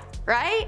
Right. Anyways, on this basis, for the rest of his life, he lit up all the lamps he could and convinced himself it was always daytime. He would not sleep and forced countless serfs to suffer with him this way. Every night, he stayed up drinking and celebrating the success until the day he died, because the gods will always have the last laugh. Number 5 are the wet nurses. Wet nurses are found in all statuses and were for all statuses. One common denominator though is that the career kind of really sucked, pun intended. So first, their social status was always determined by the status of who they were breastfeeding. Royal family, congrats on your special privileges, statues, private quarters, and your own tomb in the family pyramid. Also, her family would receive special perks as an extension of her. Now, royal families only wanted high status wet nurses, and while it's not clear how they were chosen, evidence suggests some kind of blood tie or faint familiar relation. Most wet nurses were from marginalized families in lower socioeconomic statuses and worked under conditions and pre-definitive wages. Wet nurse requirements for any status were intense. She'd have to have given birth at least twice, have a large but healthy body due to the belief that large bodies were more nourishing. Despite that, her breasts should be medium. Too small, not enough food. Too big, the baby's spoiled. In addition to all of these prerequisites, the wet nurse should be sweet-tempered, affectionate, and responsive to her charge. She should also abstain from intercourse because it could reduce her affection towards a child, and they also said no alcohol. A good call, knowing what we know now. Wet nurses were women exploited for the products of their bodies. As slaves, they were coerced for their milk. As lower social status women, they were employed for their bodies to enhance their inadequate domestic status. Even her own household suffered physically and monetarily if a wet nurse defaulted or failed a contract. On the same page, surrogates are number 4. This is a widespread practice in Egypt. The first story of surrogacy found in Genesis 16 of the Bible was the story of infertile Sarah having Egyptian Hagar carry her child for her and her husband Abraham. Even Egyptian pharaohs had used concubines to produce heirs. They often married their sisters or aunts, and children born of these marriages were most of the time not in great or functional health and wouldn't survive. Any child born of a concubine for a pharaoh was accepted as his lawful offspring. Now, they were quite limited in their rights, and they could only inherit the throne in case of the absence of another more entitled heir. Surrogates experienced similar contracts and status leveling as wet nurses. They were desired to be mothers already, have a bigger, healthier body, and naturally beauty was a desired element as well. Women of low status who made a career of surrogacy often died in childbirth or from hemorrhages due to the repetitive birthing process, but for some, it was the only career they could have. Priestess is number 3, and so while it was a male-dominated field, many women were employed as a priestess or a high priestess at the temples around Egypt. Mostly from upper status, many were married to the priests, which they owed their position in society. Despite this, they played roles in the temple rituals, such as servicing goddesses Hathor, Neith, and Pakhet, or working as dancers, musicians, singers, and acrobats in the temple. The most important priestess was known as the god's wife Amun. This woman was usually the daughter of the pharaoh or sometimes his wife. She usually held a very high position in court and performed important rituals to honor the god Amun. The priestess was in charge of managing the gods' affairs, attending to ritual dances and performances, shaking their rattles and rattling their necklaces, which were long and heavily beaded objects. By the beginning of the New Kingdom in 1550, the title Chantress of Amun was used, and it was usually the wives of the priests who gained these elevated positions as well. The concept of a woman as a priest was unheard of in many kingdoms. A high priestess and the reverence and traditions of female gods being led by women were unusual to outsiders of Egypt, who oftentimes restricted most priestly activities to just men. Number 2 is professional mourners. Okay, so here's a weird one. Professional or paid mourning is an occupation not only found in Egypt, but in China, the Mediterranean, and Eastern Europe. This practice is literally paying a stranger to attend a funeral to lament, deliver a eulogy, help comfort the family, entertain, or lay on the ground wailing. There's some range here, depends on what kind of funeral you want to have. These paid mourners made ostentatious displays, messy hair and smudged makeup, wailing, pounding on the ground or their chest, throwing themselves about as they smeared dirt and sand all over their body while they screamed. It's a full spectacle. Now, another depiction of the paid mourners in Egypt is a little more chill. 2 women impersonating the goddesses Isis and Nephthys. They were believed to play a special role in someone's death. Most inscriptions of a funeral where they are present as paid mourners, they are on each side of the corpse and their bodies are fully shaved. These women also had to be childless and have a tattoo of either Isis or Nephthys' name on their shoulder. Most evidence of professional mourning is seen in pyramids and tomb inscriptions, such as women holding their bodies dramatically in sorrow, braced over a casket with tears flowing. If you were a theater kid, this was definitely the type of job for you. And number 1, it's the female physician. Egypt is a difficult one with historians. There's been a lot of largely ignored discoveries due to the opinions of those who found them. The evidence of women in ancient Egyptian medical fields is part of that because, as it turns out, their physicians were actually primarily women. Evidence shows women in the medical profession going back into early dynastic period Egypt when Merit Ptah was the royal court's chief physician in 2700 BCE. She was the first female doctor known in world history, but there is another unnamed female physician who is listed to be the head of the Temple Neith Medical School in 3000 BCE, so maybe not. But either way, the first female doctor was in ancient Egypt. Women were highly respected throughout Egypt's history, and many of their goddesses represented facets of health. Neith has been associated with the invention of birth, and Hathor represents fertility. 4 deities associated with healing are Heka, Sekhmet, Serket, and Nefertum, which are all female. So, bizarre claims you may have heard that no women are involved in Egyptian medicine don't accord with the values of their civilization, which were incredibly equitable. By this reasoning, there were no women involved in anything of note anywhere in the world until the modern era, because history books make no mention of their contributions. But it's all up to say.